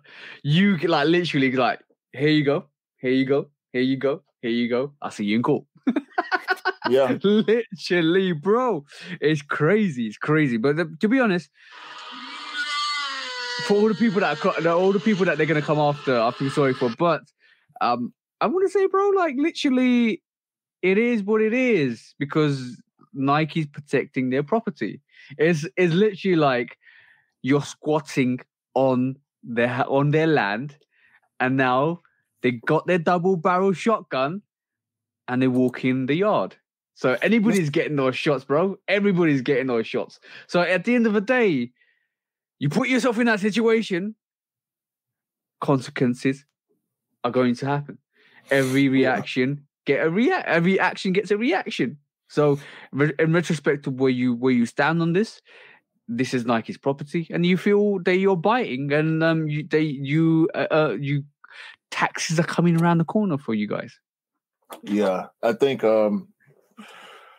in certain cases is probably, well, obviously it's easiest to just comply. Yeah, but now the situation. Now I'm gonna put a little flip on it, bro, because I love to do a little flip. Do you think if Nike turned around and said to these guys, inspirational guys that do their stuff and copy and trying to use the model and the pattern, they said to these guys, all right, cool, I'll tell you what, guys, I'll let you use the pattern with your range of sneakers that you do at this moment in time if you give us 20% of the markdown. Let's just say not the markdown. We'll give you 20% of the royalties, 20% royalties for using that pattern. Do you think they'll snap it up in a heartbeat? It depends on the value. I think that's a good. So are you talking about the creators getting 20% or Nike getting 20%? The Nike getting 20%. So Nike's like, all right, cool. You see your production line, or even if it was up to 50%. So you see your production line. All right, cool. We like it. We like what you've done. We enjoy you're part of the community. You love Nike. This is an inspiration because I'm talking Cool Kai's kind of vibe here, right? We love the inspiration. We love the fact that we inspired you to do something magical, even though you use the pattern from us, because obviously that situation we don't like, because that's something that we didn't want you to do, but you used it. You created this marvelous brand. You've created this community. We don't want trouble with the community because we want you to grow. We want you to excel. But now what we're trying to do is to use that pattern. We're going to charge you an X amount of percentage on your profits, not the bottom line, not the production. Take all of that out. Well, at the end of the day, this is how much profit you're getting. We want X amount of profit from it because that's the royalties that you give us. Like any other company or any other music company would do is pay all the royalties to the person that's actually manufactured it or actually produced it. Here you go. We're talking samples. Yep. Which pretty much it is. If it was me, I would take that 20-30%. I would take that. And I would take that, and I would ramp up my advertising and my production. Because now you officially been backed by Nike. Yeah, You've been backed by Nike. You got the green light. You're not on that red light. I tell you what, produce my products in y'all factories, and I give y'all 50%. Bro, Nike, we just giving you an idea, bro. You can literally sub-brand your patterns. You literally can do that and say, okay, cool. I know you're not supposed to do this. Slap on the wrist, but we take an X percentage. You keep your production. That's supplementary income that wasn't there ever before. You know what? Buy me out. It makes your bro. You could, because Jordan range. You got another range, you got another range, and you got another range. But the thing is, you want to keep the creator of that range, because you know what makes Cool Kai so special. And I've seen, I was looking through his page the other day. You know what makes him so special? They want to do different things with the same model, so it's different and unique, but it's still on the model, and kind of reflect on, because it's like still Jordan 1, but it's got pattern, it's got different colors, it's got different vibes, and it's so different, and so like I would love to get that, but also it's still similarities and familiarities with the original brand, and this is what makes it so special. This is why a lot of people gravitate towards it. If I was Nike, bro, and that's a homage to your silhouette, for one, for Jordan Brand and Nike. But secondly, supplementary income, royalties. There you go. Use the pattern. Do what you need to do. Keep the inspiration going with what you're doing. Don't make them just like what we do. Put your flair on it. Yeah, and do it, bro. Exactly. You know how amazing that would be. Like, instead of taking these guys to court, and you got to take them to court because they made so much money off your back from your pattern anyway, right? And you need to refund that back. But this is for the creators, or like Cool Kai, for Little Nah, for any of the others, Warren Lotus, bro. This so we don't know about Little Nah at the moment. We're talking about Warren Lotus and Cool Kai. They're so reputable. They've made a household name by just getting Nike to do a lawsuit. That's a massive missed opportunity for Nike. I know Nike is trying to cut down on people using their patterns, because patterns are their property. But like anything, you can lease your property for a percentage. Yeah. It makes financial sense, bro. Why nobody's actually thought about doing this until we've just said it? Guys, we're the first ones to actually come out with this idea, bro. It's crazy. Yo, and I think on the opposite side of that, Nike got billions, and they gonna continue to get billions. So it's not really a big deal to them. Getting but that extra little bit from these creators. Yeah, but I understand that it's not about money. It's not about money. It's not about money here.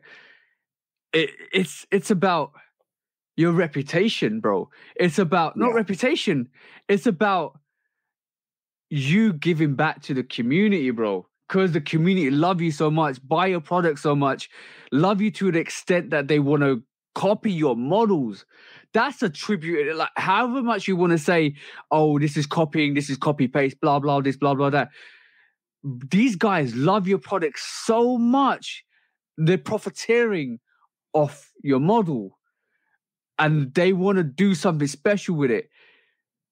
It makes so much sense. People are gonna be, obviously there's gonna be people in the chat and the comments that are saying, oh yeah, there's still fakes, there's still UAs, there's still this, there's still that.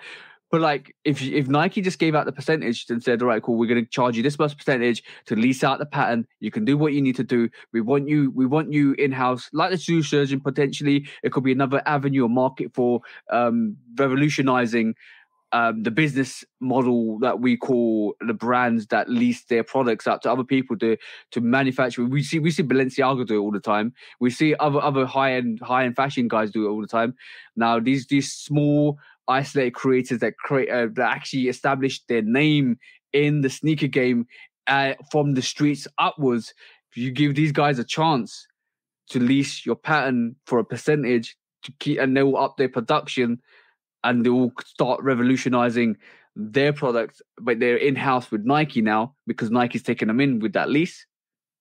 Bro, that's a total different market that we potentially could have revolutionized in terms of what we're speaking with, of how Nike approach all of the UA or not the UAs, all of these independent marketers of the silhouette. Yeah. I mean, we'll see, bro. I don't think there's anybody that's that forward thinking that has anything to do with these lawsuits. Yeah. Because they're gonna let legal teams. Yeah, they're gonna let the legal teams handle it. Lawyer's gonna be lawying. I don't know. That's not a word. Lawying. That's not a word. That's not a word. But I made it up. Don't worry. Lawyer's gonna be lawying. Lawyer's going to lawying.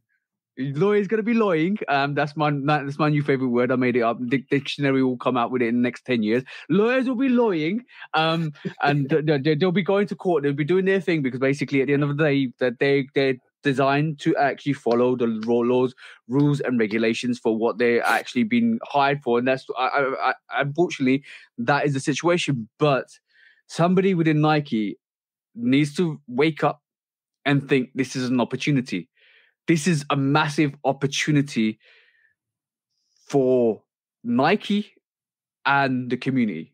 And rather than deconstruct a name, give them the chance to construct something magical with you.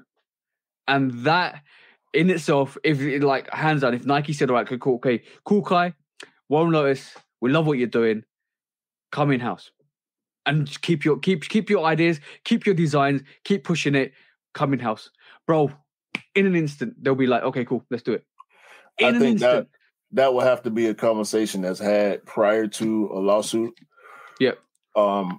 We don't know if we hadn't heard that these conversations are taking place, but I think once the lawsuit is filed, those conversations are less likely to be had. But it would be a great thing if those conversations were brought to the table, because I think the majority of creators would agree with that. Yep. But I think John Geiger would like nothing more than to have John Geiger x Nike Air Force One collab. Bro, you know, copying is basically it's flattering. Yeah, exactly. It's flat. It's basically saying we love you so much. It's flattering to the brand. But like this is why I think we just revolutionized the whole conversation with this, bro. If you really think about it. Yeah, I agree with that. I mean, I hadn't heard anybody say anything like that, but that would be a good thing for both sides, because what you spoke to a minute ago, it would increase Nike's reputation. Oh no, bro! It will enhance it massively from what Nike is now, and everybody aspires to wear Jordan and Nike. Like, let's just be honest. A lot of people that are coming through the sneaker game love. Like, when I was younger in the 90s, I was aspiring to wear Nikes, bro. Like that's always going to be inbred with me and you. Because Nike was the brand. Nike was the brand, bro, in our childhoods. So from that perspective, when instantly you remove the whole attack format and you say, okay, cool, we give you the respect format, and because we respect you for what you're doing, because it's hard work. What Warren Lotus and what Cool Kai have done is hard work to get to where you are, to build a platform from nothing to where you are. And we're talking about guys, like hundreds of thousands of millions of people that follow the Warren Lotus, Cool Kai, and all that stuff, right? From that perspective, bro, like Nike could do something special here, like 100%. Nike could do some really special things here, and this is why I love talking to you, bro, because on the spot we come up with radical things like this. Yeah, that's a great idea, bro. Hopefully, moving. I don't think at this point anybody at Nike that has to do with the lawsuit. Once again, I don't believe that everybody in the company is so naive or so hard ass to say, nah, just shut it down. Somebody in there is like, bro, why can't we collab with Cool Kai? Why can't we collab with one? Now, I think Cool Kai is the prime example because he's going outside of the box and he's coming up with colorways and concepts that work every single time. If not every time, 95% of the time, the concepts that Kai is coming up with are original and they work. Of course, he's got a Shadow, he's got a Royal Toe, he's got a Chicago, but most of the stuff that he's doing, we haven't seen with Jordan 1s. But for the other guys, like a Warren Lotus, he's replicating color. He replicated the Heineken. He's replicating, Atmos. And that's a bit different. But what I'm trying to say, even Warren Lotus with the whole swoosh, that Freddy face swoosh, I like that. You know what? It's so at this moment in time, it's so iconic, and that's the ridiculous thing about it. The Thunderbolt. And the Jason, was it Jason or Friday the 13th mask swoosh? Jason, right? Bro, they're so iconic that if you see it now, if any real sneakerheads know what that is. I didn't know who the hell Warren Lotus was before the lawsuit. And unfortunately, Nike did it to themselves, because as soon as you say, Nike's got a lawsuit against this guy, you always know what it's about. Now, bro, little Nah, you go. The fact that Nike, knew who he was. Exactly. The fact that Nike's going after Little Nah at this moment in time and you're seeing the silhouettes more in public, you're gonna instantly know butterflies Little Nah. Like literally, now it's gonna be in 2-3 years time. Oh, remember that guy? Yeah, Little Nah. The Little Narcotics. You know instantly. And unfortunately, as soon as Nike go after people like this, it's a household name. Now you're gonna know them. But the thing is, there's differences between what copying and pasting the silhouette to recreating, rebranding, and creating different color block silhouettes and all of that stuff. So Nike need to sift through and give it to people that actually are at that creative level to take it to their own level, that they know that these ideas will be so unique that they're bringing something to the table. And that's that's the situation we're talking about, is when you say, all right, cool, I love that. Why don't we do that? And if you constantly keep saying that, then you need to get that guy. Yeah, for sure. I mean, I'm biased. I'm gonna admit my bias. Cool Kai, for sure. Cool Kai, ex Nike, for sure. From last week, where we went from talking about Cool Kai and the lawsuit to this week talking about Nike just lease him the pattern for 50% or for 30 or 40 or whatever percentage you want to do, and negotiate that. Like you said, the 50% with in-house manufacturing, with the ideas that Cool Kai brings with that Thunderbolt, because that would be another range to the Jordan, and it's almost another range to your own homage sneakers that you do for the Jordan brand. Now you've got a swoosh and a Thunderbolt in-house. And I know people gonna just say, "Oh, this was a rip-off of the Jordan 1. This is not a Jordan 1." They bought Travis. Cool. Yeah, exactly. Yeah, exactly, bro. But it's reputable to a point where everybody knows who Cool Kai is.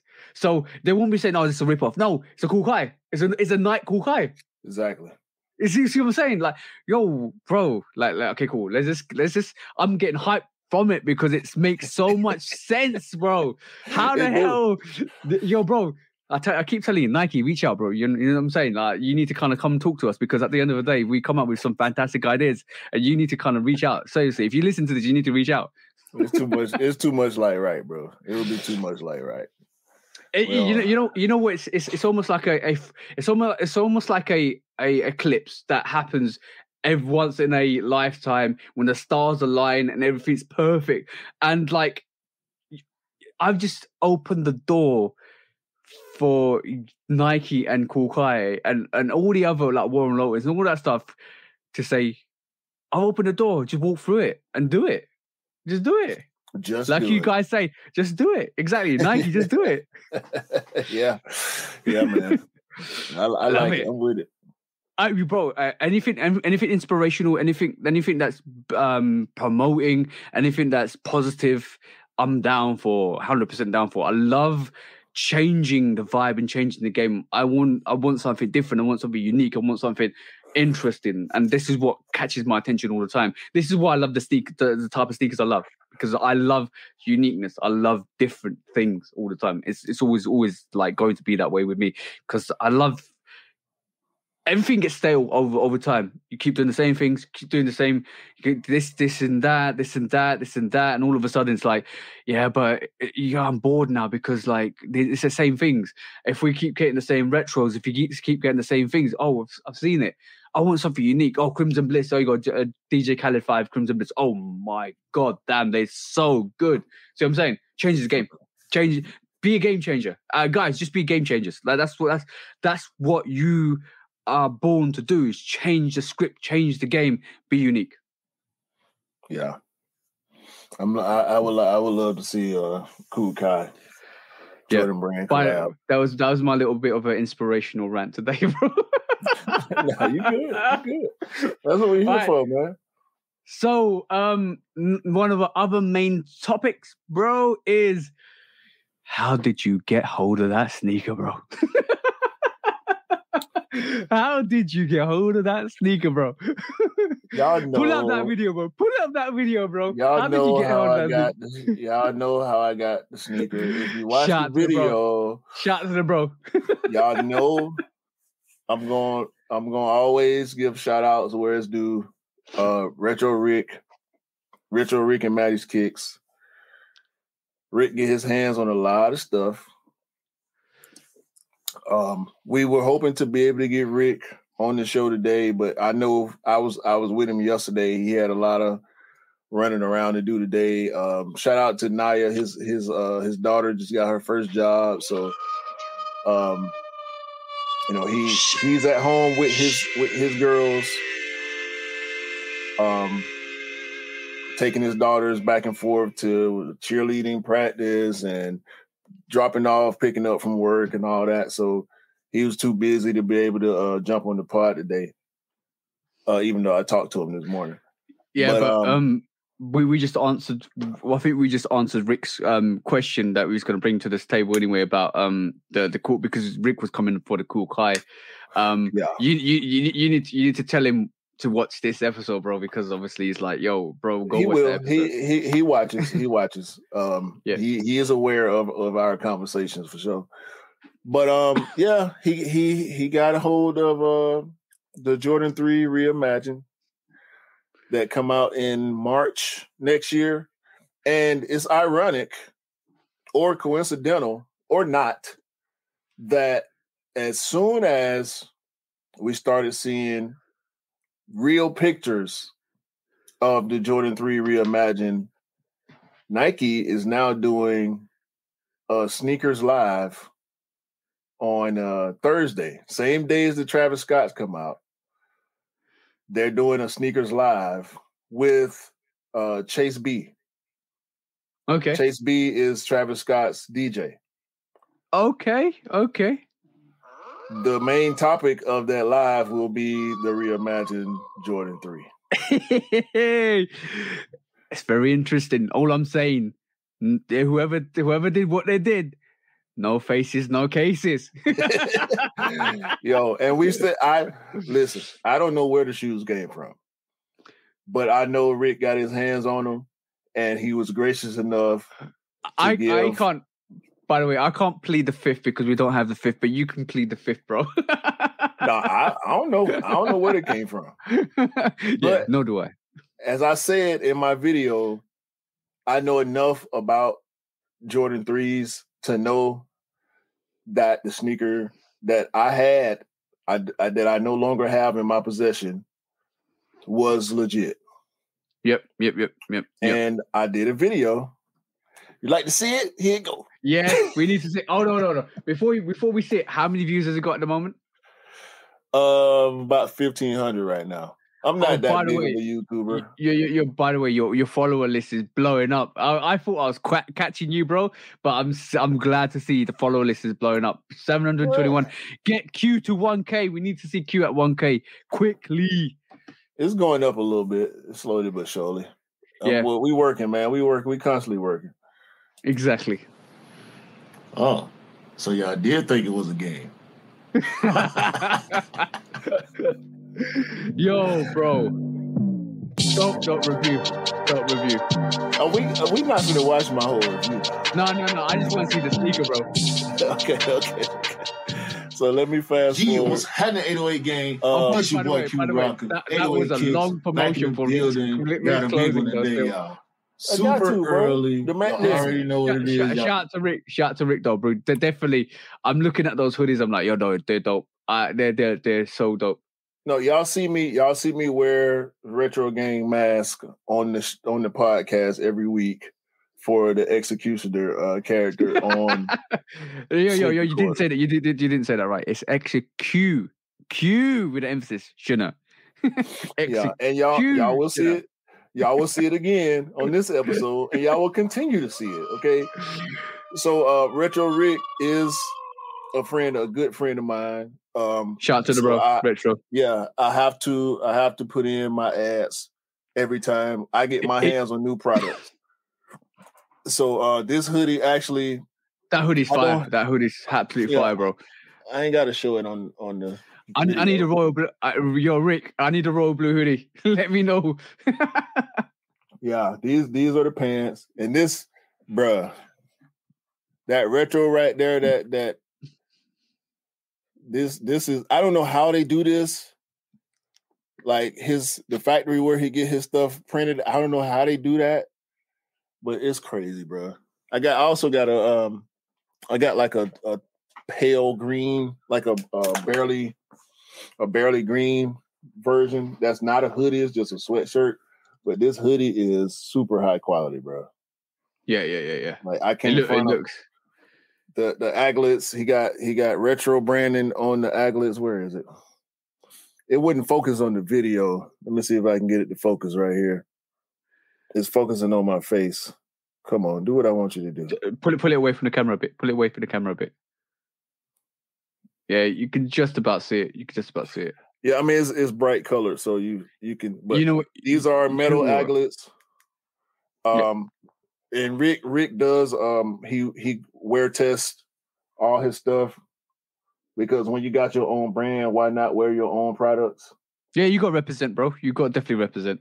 He has washed that hoodie, this hoodie that I just showed y'all several times, and it's holding up true to form, just like it was brand new. So yeah, and definitely, I need to invest in some of the merch that the bro comes out with. Rick is probably one of the hardest working people I know, and I work hard as well, bro. So shout out to the bro, shout out to your hustle, shout out to your grind, bro. Real respect for that. So the first thing about this Reimagine 3 is it's got the Lost and Found vibe. The box, if you look at this Lost and Found box versus the Reimagine 3 box, very, very similar. OG style with a twist. It looks aged. It look beat. It ain't got all the features that the Lost and Found ones have, but look at even the card the OG card that you used to get back in the day. Yeah, bro, that's dope. You know what I loved. You know why I love these cards? It's an educational lesson. It's an educational lesson for you guys to know what's in your sneakers that you're wearing, and a lot of people don't know. And I love this because basically they're reintroducing it over the years. But I love this because basically it means somebody new that's picking up this sneaker will pick that up and say, "Okay, cool. I've learned something today. I know what's in my sneaker." Yeah. Even the inside of the box has got the wear and tear effect. Yeah, the inside of this box is not the same. Like, see, that's different. Because the reason why they did that to the box is that box is a like Jordan 3, Jordan 4s, Jordan 5, Jordan 3s, 4s, 5s, and some 6s come in the same box. Like those boxes are iconic to those sneakers. And if you open up a Jordan 5 box, it will have that in the inside. And it's already in the inside, so rather than just leaving it already, they kind of de-stressed it, which actually brings more of that authenticated. Are they calling it reimagination, or is it going to be like another Lost and Found? Because they might change the name close to the date. They could change the name. The name that we've been seeing though is Reimagine. Yeah, which we have seen before. Elephant paper, normal elephant paper on the inside with that extra little bit of white paper. And this pretty much a legit check at this point. And that was my whole idea behind the video. Having it so early to be able to give people legit check advice. Yeah, bring out the sneaker, bro. The cut on that sneaker is crazy, bro. And the most important thing about just the build of the sneaker is we have Widow's Peaks. Yep. It's very important to know because anybody that owns threes currently, more recent Jordan threes, they went away from the Widow's Peaks. Matter of fact, let me pull out a pair of threes too. I'm bringing out my Fire Reds, bro. Or no, yeah, not Fire Reds.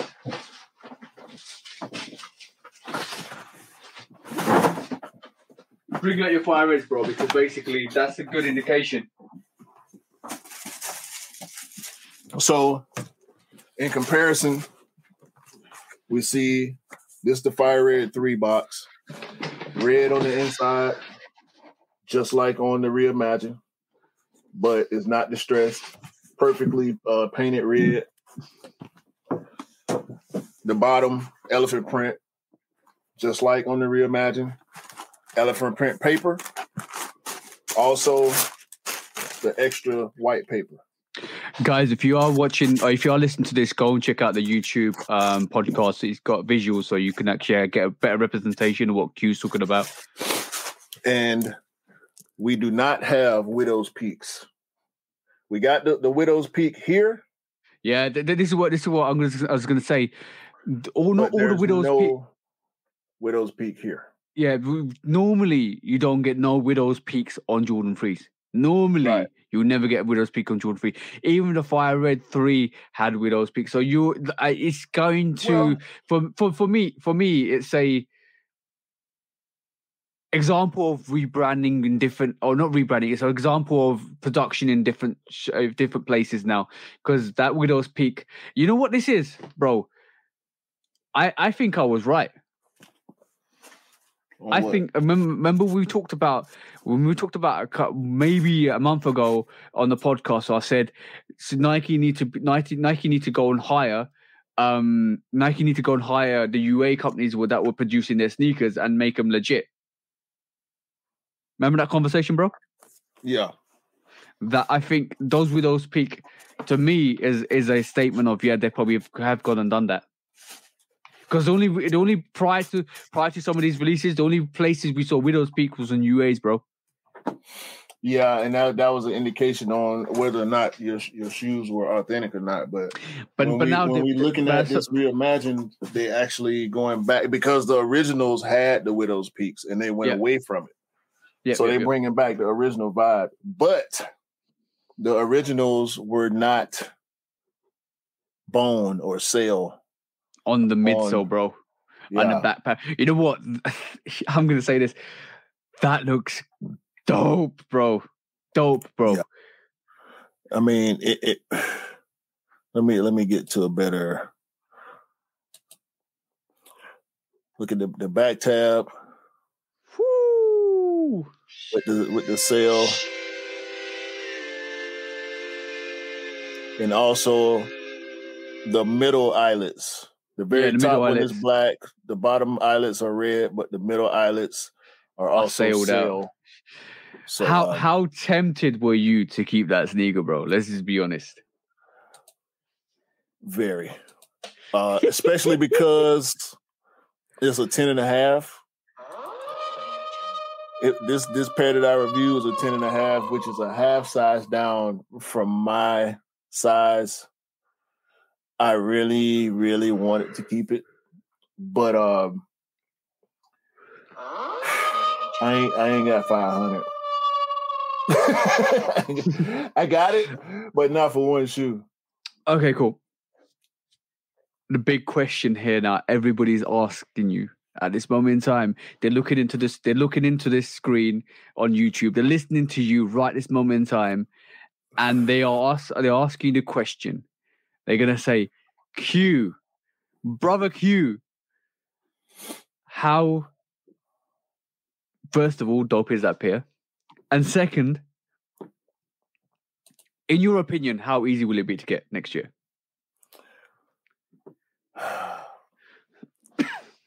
Two questions, bro, that they're going to ask you. Two questions. Anybody that they know you've got that in hand, they know how much Rick's paid for it. You know how much Rick's pays for it. You know what that sneaker's like. You know the execution on that sneaker. You know what the cut is like. You've got that in hand. Now, bro, how easy will that be to get next year when it comes out on release day? And we're talking about, and we talked about this outside the podcast before. That's coming out in March, but we think that this might be the all-star sneaker for all-star weekend sneaker in February, end of February. How easy? Hard? Easy, medium, hard? I'm somewhere between medium and hard. Yeah, I think so. Because the Fire Red 3 was not as difficult as we initially thought it was going to be. Because of the amount of pairs, I think there were more pairs than the Lost and Found of the Fire Red 3.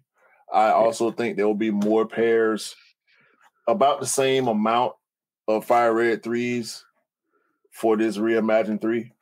But I think everybody's looking forward to that. Yeah, everybody's looking for yeah. The big butt equation, bro. How big is that butt?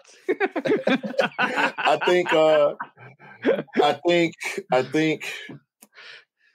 think people, because it's the white cement. Yep. We can call it reimagined, but it's the white cement. Yep. And when was the last time we saw white cement? 2017, 16? Yep. In 2023, a lot of people's white cements are done. I don't have white cements because I knew they were coming back. I didn't bother to even look for them on the aftermarket. Because I probably would have had to do a lot of cleaning, deep cleaning, and repainting, and I just started painting. Y'all know. I think it's gonna be somewhere. I think it'll be harder, definitely harder than the Fire Red 3. Oh yeah. Anything's gonna be harder than Fire Red 3. I think from your expression and what you just said, it's going to be. It's not going to be as difficult as the Lost and Founds. No. But they will sell out. It's that sneaker that you don't want to sleep on. You don't want to sleep on. Absolutely not. I'll be slightly surprised. I'll be slightly surprised if they sit or restock as much as the Fire Red. As the Fire Red 3. Yep. Yeah, but because it'll be post-holiday season, I think everyone who's getting pairs, meaning retail stores, all the retail stores that are getting pairs will get them on time. Yep. There will be a full family size run. They will go up to size probably 17. Or 18 maybe on the bell curve, which means sizes 13 and 14 will be more available than usual. Yeah, Cam can get you sized in.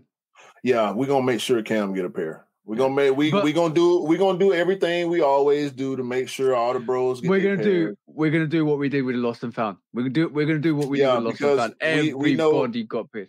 Me and you are primarily the guys in our circles that give out the most assists. You know, we Chris Paul and Jason Kidd respectively for our crew. I think got a shout Scott Simpson. He's done a lot more this year as well. Scott. Shout out to Scott too, man. Yeah. But Scott get his hands on a lot of stuff pretty easy too. Scott need to. Yeah, I ain't gonna say nothing. But also, I'm glad this is coming out. I got the free throw lines. I need the white cement freeze. I might contemplate doubling up on that and rocking it straight off the bat because, that's such a dope sneaker, bro. And it's easy. It's easy to rock because it's mostly white. Yeah, there's some black. Yeah, there's some red. but it's mostly white. So the only one I'm missing now, bro, is the True Blues. The only thing I'm missing now will be the True Blues after the white cement freeze. But I still need black cements. They'll come. They'll come. They're definitely coming. They might come in 24. Yeah, I've 20. Like, I'm gonna give you a prime example. When did they came out last in 2018, didn't they? The black cement freeze. Yeah. Right. Now, you know how I always mention, this is another sidebar, guys. You know how I always mention the fact that it's really interesting to see the strategies we talk about all the time. Look at strategy, look at releases, look at strategy, look at releases. That's what I always emphasize. When did the Chicago's come out last, bro? 15. When did they come out this year? 2022, yeah? When did the white cement freeze come out last? I want to say 16. Let me just double check that. We talk. Okay, cool. But we're seeing if it did come out in 2016, we're seeing it in 2023. It's like a bit of an indication of what Nike's release calendar will be for future releases. Yeah, 6-7 years. No, yeah, exactly. But what I'm saying is, it's really interesting to see when the Chicago came out, when the other releases came out as well, because it always somehow mimics releases. It was the same thing with the Space Jams. We saw the Space Jams, Concords, Breads, Cool Greys. It works in cycles. It kind of that happens, bro. Yeah, we getting UNC's next, UNC 11s next year, Legend Blue, whatever you want to call it. We saw those last in 2014, I think. Yeah. Yeah, 2014. We getting them back in 23. So sometimes because they did the Jubilee, because they did the Cherry, it got thrown off by a couple years. But on average, with the OGs, I'll just say 7 years. Okay, cool. The more go, keep going. The more GR colorways, like the green bean, for example, you can't really predict it because I think they gauge OG colorways different than they gauge the new GR colorways, like the Citrus 7. We saw a longer time in between the release of the 2022 and the last release. The Flint 7, the COJP 1s, we see longer times in between the releases. But with the OGs, you can kind of guess 7 years in between the next time you'll see that shoe come around. It's telling me 2013, bro. 13 for the 11s? Oh, for the white cement freeze. White cement 13? Really? Yeah, apparently. Hold on. It blows my theory out the window. I'm just double checking at this moment in time as we're speaking. But apparently, yeah, that's when the last came out. Okay. Let me just double check. Thinking about something else then. You must be. I didn't realize that myself. It's just been such a long time. It's been 10 years, bro. 10 years. Okay. So let's go between 6 and 10 average. Yeah. Between 6 and 10 years average between a re-release and the last release. But the last release had Nike Air on the back. This release will have Nike Air on the back. Yep. And for the sneakers that don't have Nike Air on the physical shoe, whether it be the outsole or back tab or whatever, you can look to that insole and see Nike Air once again versus the Jumpman. Like on these Cherry 11s, it's a Jumpman on the inside. Mm-hmm. If you look at the Concords, the Space Jams, the Cool Greys, the Braid 11s, Nike Air on the insole. Yep. Which is a great thing. Because we're getting that Nike branding back like we wanted it. We getting the OG specs, even with the Cardinal 7s, which you already have. Ooh, yeah. For years, Jordan 7s had full-length air. Guess what? OG 7s didn't have full-length air. They've gone back to it. I was so confident that the 2016 that was spot on. I was like, 2016. Didn't realize 2010, 10 years, bro, 10 years. You must be thinking about the different sneaker. But bro, like I'm happy that White Cement 3s are actually releasing. But definitely, what strategies? I think I believe after the Legend Blues, they will release, and then after that, the next OG to release will be the Space Jams. I think I hope they do it just like they did when it last came out with the box with the Bugs Bunny 23 at the front. All that, bro. That's a dope release. Please just give it to us like that, because that packaging is crazy. Space Jam or Cap and Gown. Yeah, and that's, I think. Maybe they'll go Gamma to break it up in between, put a non-OG in between. I don't think we'll see the Kappa Gown ever again. I think we'll see the Gammas. I think we will never see the Cap and Gowns. If we see the Cap and Gowns, we're gonna see a full all black Jordan 11. They'll call it the black. They'll call it a black cat. They'll call it all black or black cat 11. Bro, they will. I think we'll never see the Cap and Gown again. That's just a one and done sneaker. I think we're more likely to see the Gammas or the Space Jams after the Legend Blues. And I think don't get me wrong, didn't Space Jams come out in 2016? Yeah. Yeah, so I think bro, unless we're getting dates wrong, completely wrong here, but yeah, Space Jams came out in 2016, and I've got a pair of Space Jams from that original release. It's been a while now, bro. It's coming up to that point where you're like, yeah, I still want the Cap and Gown 5 lows from 2021, but a lot of people didn't. As much as people, I've never seen that shoe on foot. I don't see people posting about it. I don't see hear nobody talking about it. But it was hard to get when it released, and I was pissed when I couldn't get that shoe. Really pissed when I couldn't get that shoe, man. I might need to rock my Space Jams pretty soon. Yeah, I don't know why. Look, I started to wear my breads yesterday to pick up all them cherries. I said, "Nah, that'll be a big troll, bro."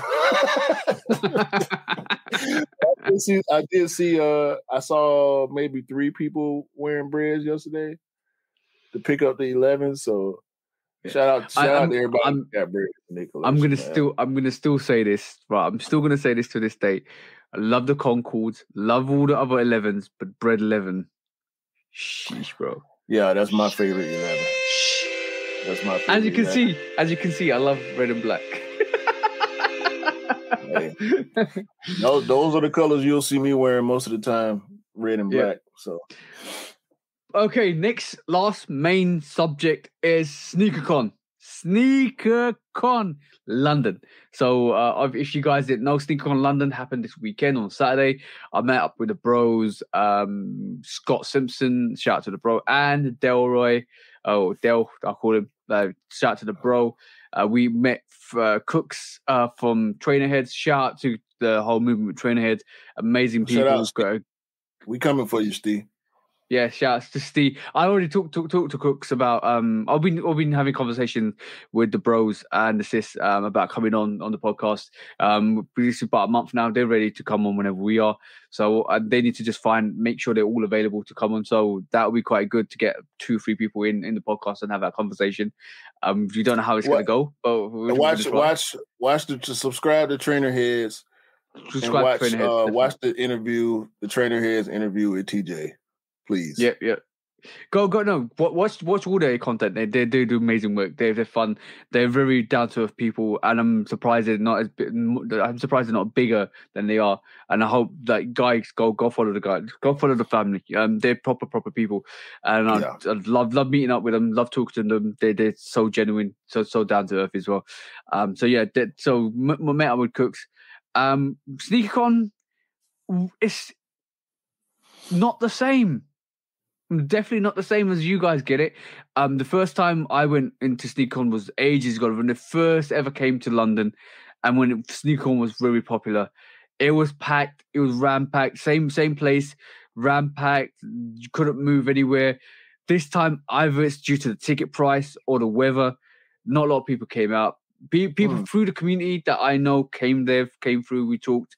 Not a lot of people came out. It was quite empty at the start. It got a bit more packed, and it kind of started to fade away at the end. You saw the normal stuff. Normally, with stuff like that, you see some old stuff. Obviously, I wore my Dornbecker 6s. Only saw one Dornbecker 6 for sale there. Everything else was the stuff that's come out during COVID and the last couple of years is very new stuff. And then in that sense, I think Scott wore white cement 4s. Dell wore his Jordan 1. I can't remember what they're called now. The green ones with the red laces. Pine green. Yeah, no. Was it pine green? Yeah, probably pine green. Black and green, red laces. Yeah. Pine green 2.0. You probably use Pine Green 2, but I totally forgot what the name of it. Yeah, I got a pair. That's what it is. Pine Green 2.0. Black and green, bread color blocking. It's not black and green. It's not. I don't think it's a Pine Green. I totally forgot. Dell did mention Lucky Green, white and green. Lucky Green. That's the one. Lucky Green. Sorry, that's the one. Yeah. So yeah, apologies. But yeah, and then I had the Dornbecker 6s on, and bro, did like 19K steps in that, bro. And such a comfortable sneaker. It's so beautiful. Such a beautiful. You said sneaker. 19? Okay, yeah. We walked quite a bit. We literally came out, went to a place to eat, came back, walked to a station, got clothes, walked to another station around the corner. We literally covered nearly 20K steps, and then we was like, "Yep, it's time to retire these sneakers for another 6 months." It's got enough steps in it, fuse, and yeah. But yeah, lucky, yeah. Dell wore the Lucky Greens. I wore the Dorbeck 6, and Scott wore the white cement 4s. But just so good. Do you know what? I went there because the bro from the States came over. AJ in Chicago. Go follow the bro. Such an amazing person, and he's starting his own podcast up with, I think iHeart radio for he's doing some big stuff. He did a little bit of an interview with me, Dell Cooks, to go on that podcast. So go and check that out, guys. We might get some attraction from that as well, which is awesome. But yeah, had a good conversation. Finally got to hold some Chicago 1985s in hand, bro. Because AJ in Chicago, if you don't know him, he has a lot of 1985s in his rotation, bro. He knows. You know what? He knows. I know him. Yes, you do, bro, because he came on Cam. You met Cam. No, he's been at SneakerCon Atlanta. I didn't know who he was. Yep. He knows eBay. Last case, right? I don't think he did. Maybe no. He literally had look, bro. He took him out of his bag, and he handed them to us.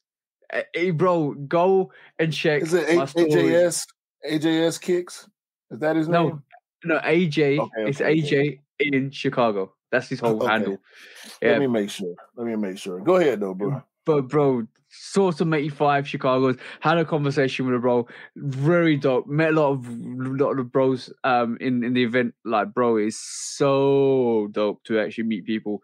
I didn't go there to buy anything. I went there to meet people and kind of be social, because it's always awesome to kind of pull up at these events and kind of have like meet and greets. It's so good, so good. The vibe was so good. Like just to kind of just have that conversation, to meet the bro for the first time, and see some of the amazing stuff he's doing. So it's so good to do. So good. Like to do that. I was gonna record stuff from SneakerCon, but I didn't because I was kind of almost like not worth it in terms of just what was there. I was hoping to see what I saw 5 years back when it first came here. No, more than that. Actually, 6 or 7 years back when it first came here, I think it was dope. Like the whole concept of, and that for me was when the wave of the sneakers was actually building up in the UK in terms of the hype and the notoriety of sneakers.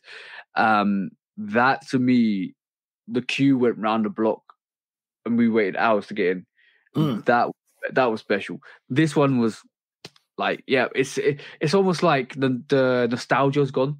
But I don't think eBay could get everything they wanted to come over from the States to the UK, which was a bit sad. But we saw the eBay dunks there as well, eBay SB dunk lows there as well. So that was a nice thing. There's a couple of good things there, definitely a couple of good things. But obviously, I think the weather. Did they have panels like eBay? Yeah, they had an auction and a little couple of panels there, which we stayed on for. It was good. It was good for what it was good, but it was more of a good meet and greet in terms of going to see people and seeing how they are, and chatting and networking and all that stuff. I saw a couple of people I talked to definitely come out and say hi. Obviously, there's all diversity people come through and have a look. There's new sneakerheads. It was really iconic. It's really ironic because we was on the train and we saw people wearing like infrared 6s and all of that stuff, and we instantly knew they were coming to the event. We got talking to a couple of people.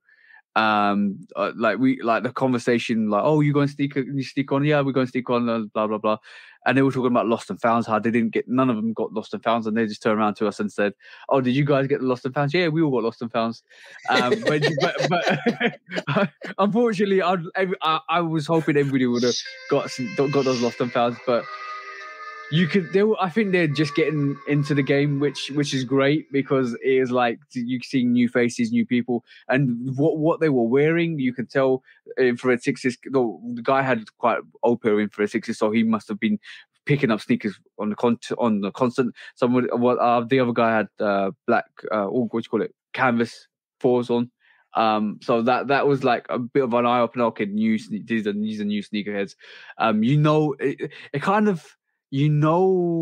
Semi-know if they're collectors or what kind of sneaker they are by the sneakers they wear. There's a lot of new young people wearing new stuff, and obviously that's like, yeah, you're starting to get into sneakers like maybe I was 6 or 7 years ago, but now it's like you're gonna start finding yourself. You're gonna start picking up sneakers, and it's always good to see that journey as well because the next event you might see them and you might talk to them, but that was good. SneakerCon was good to meet people, and hopefully you see some of that. I think our bio is going to get linked onto AJ and Chicago's podcast on YouTube. So watch out for that, guys. I will link it in my in my socials to show you guys that whole interview. It was good. It was supposed to be a 15-minute thing, but you know how it is. It turns out to be like half an hour to 45 minutes. When you start talking about stuff. But yeah, that was good. But the really interesting stuff happened after SneakerCon because we went to hunt for the cherry GS sizes. We went to Marble Arch where Foot Locker where we actually picked up the sneaker. But really interesting, before we went to Foot Locker, we went to a resale shop opposite it, and they were selling taxis for $350, bro. They were selling, £350. They were selling taxis, and taxis you still can get. They were selling sneakers, GR sneakers, bro. There was no hype. GR sneakers for overinflated prices. And I was like, it's ironic that you guys are right opposite that shop there, which is Foot Locker, which you can walk in, buy the stock, and come into your shop and display the stock. It's really, that kind of got to me because some of the sneakers that they were selling were still sitting, and they were selling them for like £100-200 on top of what their value is, and they've still got people in there, bro. They still got people in there. Like they got little. These are probably like people that don't know about sneakers that go in with their kids to look at sneakers, and the kids want them, and I like that, and then they look at the price. Okay, here you got it, and it's like that's what the shops are designed for. But if you're a true sneakerhead like me, Del, and Scott, well, we went in, like, looked at it and we thought, okay, now we're gonna walk out. But it was set up like a normal retail shop foot site. But you walk in, and when you start seeing stuff that's sold out, that's sitting in that shop, you instantly realize it's a resale shop. Yeah. Yeah, and any other person that's naive to that situation will be like, "Oh, okay, this is a retail shop," because they sell merchandise, they sell clothing, they sell sneakers, but it's set up in a way that it actually does look like a retail shop. So anybody that's walking in through there, they're probably thinking, "Oh, this is a retail shop. These are normal prices." No, bro, they're not normal prices.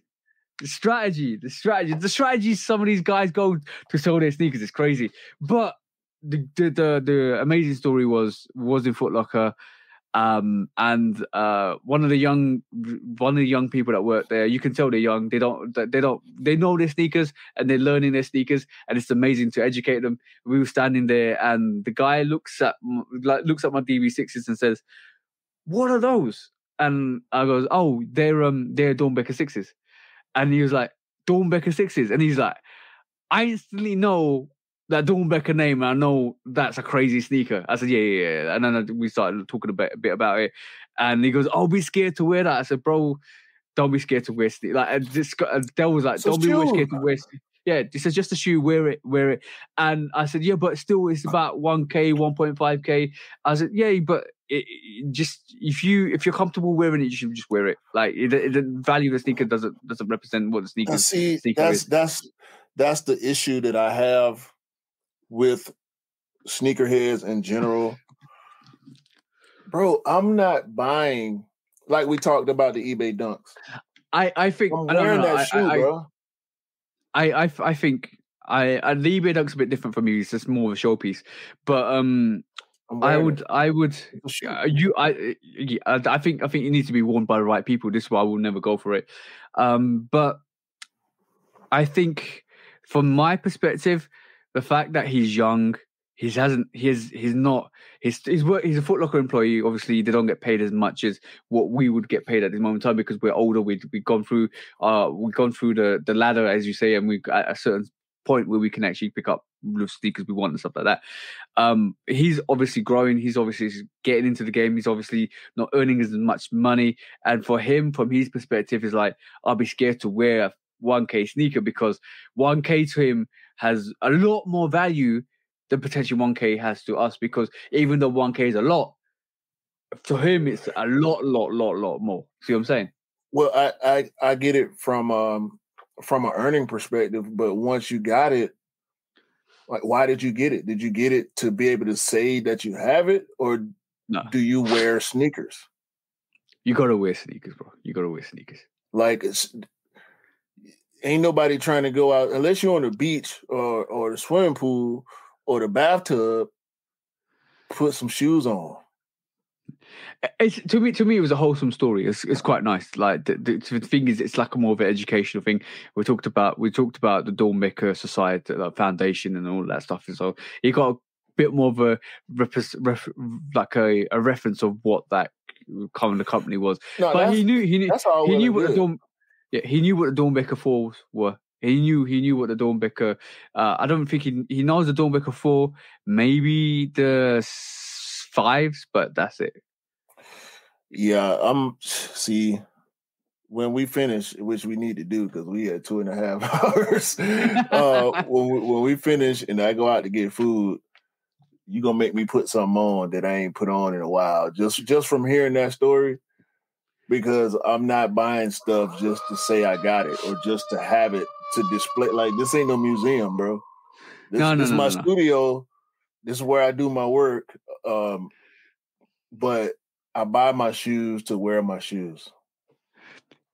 By the way, Shoe Dog Museum coming to a outlet near you.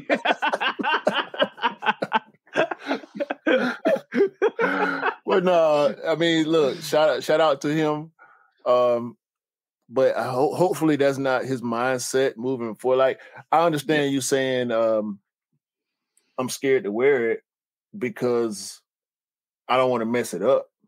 But this is one thing I don't like about sneakers that go up in value like that. Is you do have people that will sit there and be reluctant to wear a sneaker because of the cost of it, and I do understand that. I do understand that, because even though you got to be careful where you wear them. You do 100% got to be careful where you wear them. But like, in that retrospect, I do understand the reluctance to put. It's like almost saying, I'm gonna put a 20K watch on my hand and walk out with it, and all of a sudden you get robbed or so you come into a situation because of it. From that perspective, yeah, I understand that. I'm about to wear my Sashiko Forest. Hey, this is a $500 shoe right here. $500. I've only worn it once. I'm about to wear it to go get some chicken. How about that? I'm gonna call that the chicken flipper fours for you, bro. Chicken flipper fours. Chicken flipper. Chicken flipper fours. Jeez, that's a hard today. Yeah, just to go get some chicken and come back home and eat my chicken. I ain't going nowhere else today. Okay, that was the main topics. That was basically the breakdowns of the main topics, the quick strikes on the main topics. But you know what time is now, bro. Mm-hmm.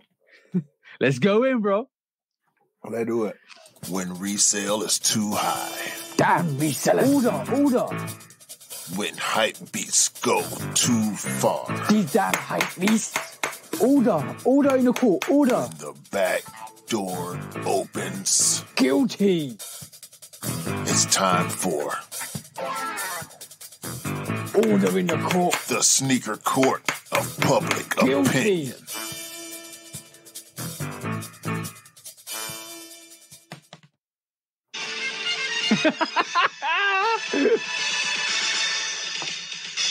Guilty. Okay, we got 2 cases on the docket today.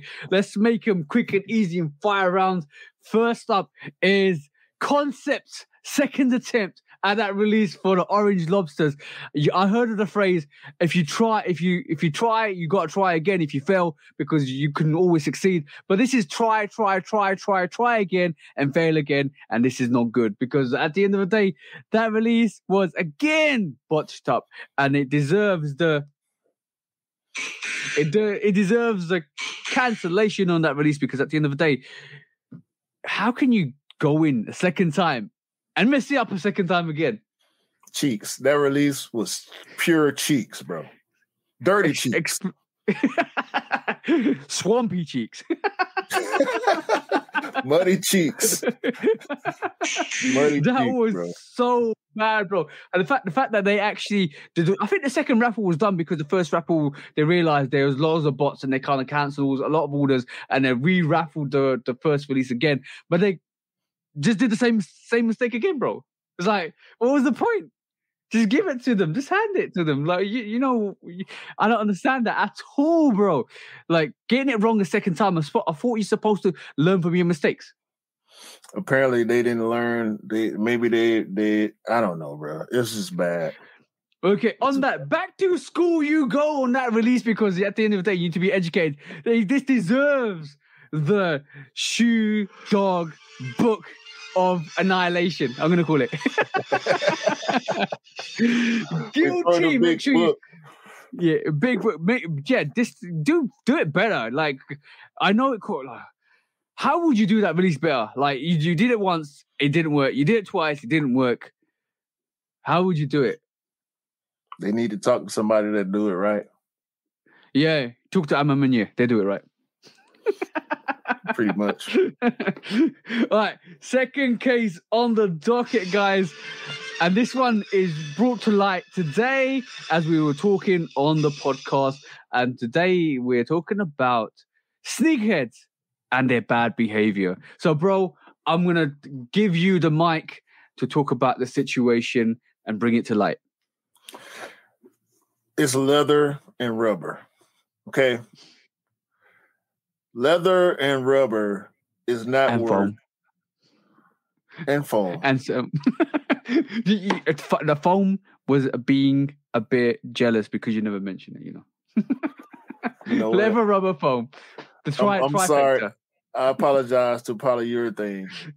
It's leather, rubber, and polyurethane foam. Okay, yo, ain't none of this stuff worth a life taken. It's not worth the time that you will have to spend in a place that you don't want to be.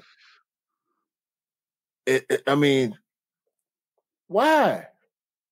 Why do I have to worry about bringing a weapon to a sneaker release to protect myself from people that are willing to go to the extreme to spend money on a product that would deteriorate over time? Yep. And at the end of the day, it's like, who are you trying to impress so badly? What benefit are you gaining from risking lives out here in these first come, first serve lines? I don't understand it. I will never understand it. You can't explain it. You can't. Ain't no words you can say that'll make me understand, whether it be nostalgia, whether it be clout or fame or whatever the case is. Ain't no words to explain your actions when it comes to threatening and participating in violence to get a damn shoe. You know what the funny thing is also with that is, as soon as that situation happens, your whole thing's getting locked down. And there's no sneakers for nobody. Ain't nobody getting nothing. Truly. Like, for those people that actually go there with their intention to kind of like cause those like, let me rephrase it. You woke up late, your fault. Mm-hmm. You're not in the front of the queue because you woke up late, your fault. You get up to go and jump the queue, your fault. And now you cancel everybody's release because of your mistake. That's dumb on you. Yeah, if anything, and I'm not condoning violence, but if anything, you should be the one getting threatened for causing a disruption and shutting down the release and preventing people that did what they were supposed to do to get the sneaker. You deserve the extra $100, $150 that the resellers are going to charge you. You are the reason why resellers charge $350, $400 for a $200 product. It's you. Because you're preventing people that are willing to put in the time and the effort to do it the right way have to end up going. Now, we don't have enough of these products sometimes. Yeah, of course we don't. But if you don't know that and you're not putting in the work, you can't blame your reseller or your plug. You can't blame the other people in line for doing what they were supposed to do. It's exactly. your fault. And on that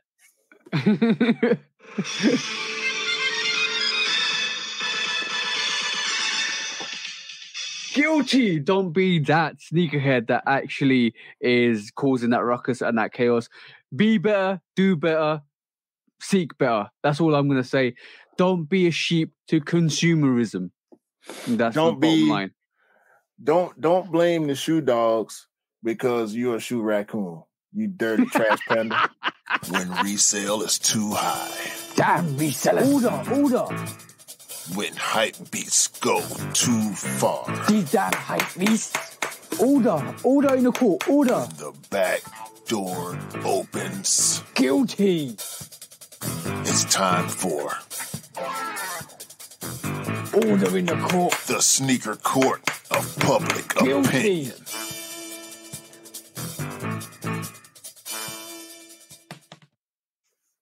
Okay, guys, I've got some wig in my beard, apparently. So, okay, I hate this wig. All right, okay.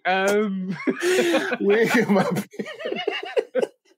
Wig in my beard. That you know what? That is the title for this podcast. Wig in my beard.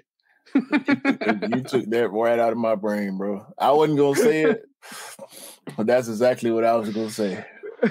All right, cool. So that was the court case for this week. A roundup. I'm going to introduce a little segment at the end. The roundup for this podcast today is be a good sneakerhead, be better, do better, and Nike. Royalties is a thing. Make sure you get the right people in the right places to get the right product issued. That's a great idea that we came up with today. Guys, so much potential out there for the guys who are actually manufacturing, and if you want to call it biting off your sneaker, give them the royalty, make them pay royalties, lease out your pattern. Easy as that. Done situation. But that was the podcast today. We saw a lot of things, White Lobsters. We saw some samples. We obviously talked about a lot of subjects, a lot of releases.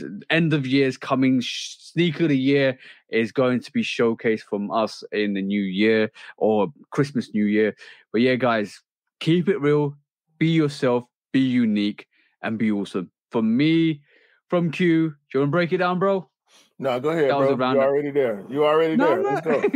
That was the breakdown for the Shooter podcast. I'm taking some limelight out of Q today because he always breaks it down. But that was a roundup. We're going to try and do this more often at the end of the show, just to go through what we talked about today, because sometimes you want to know on reflection what you should be doing.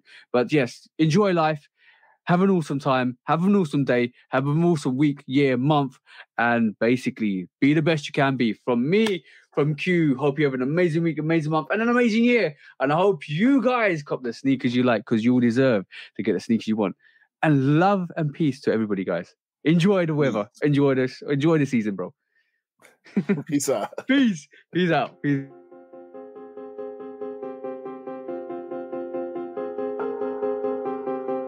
Oh.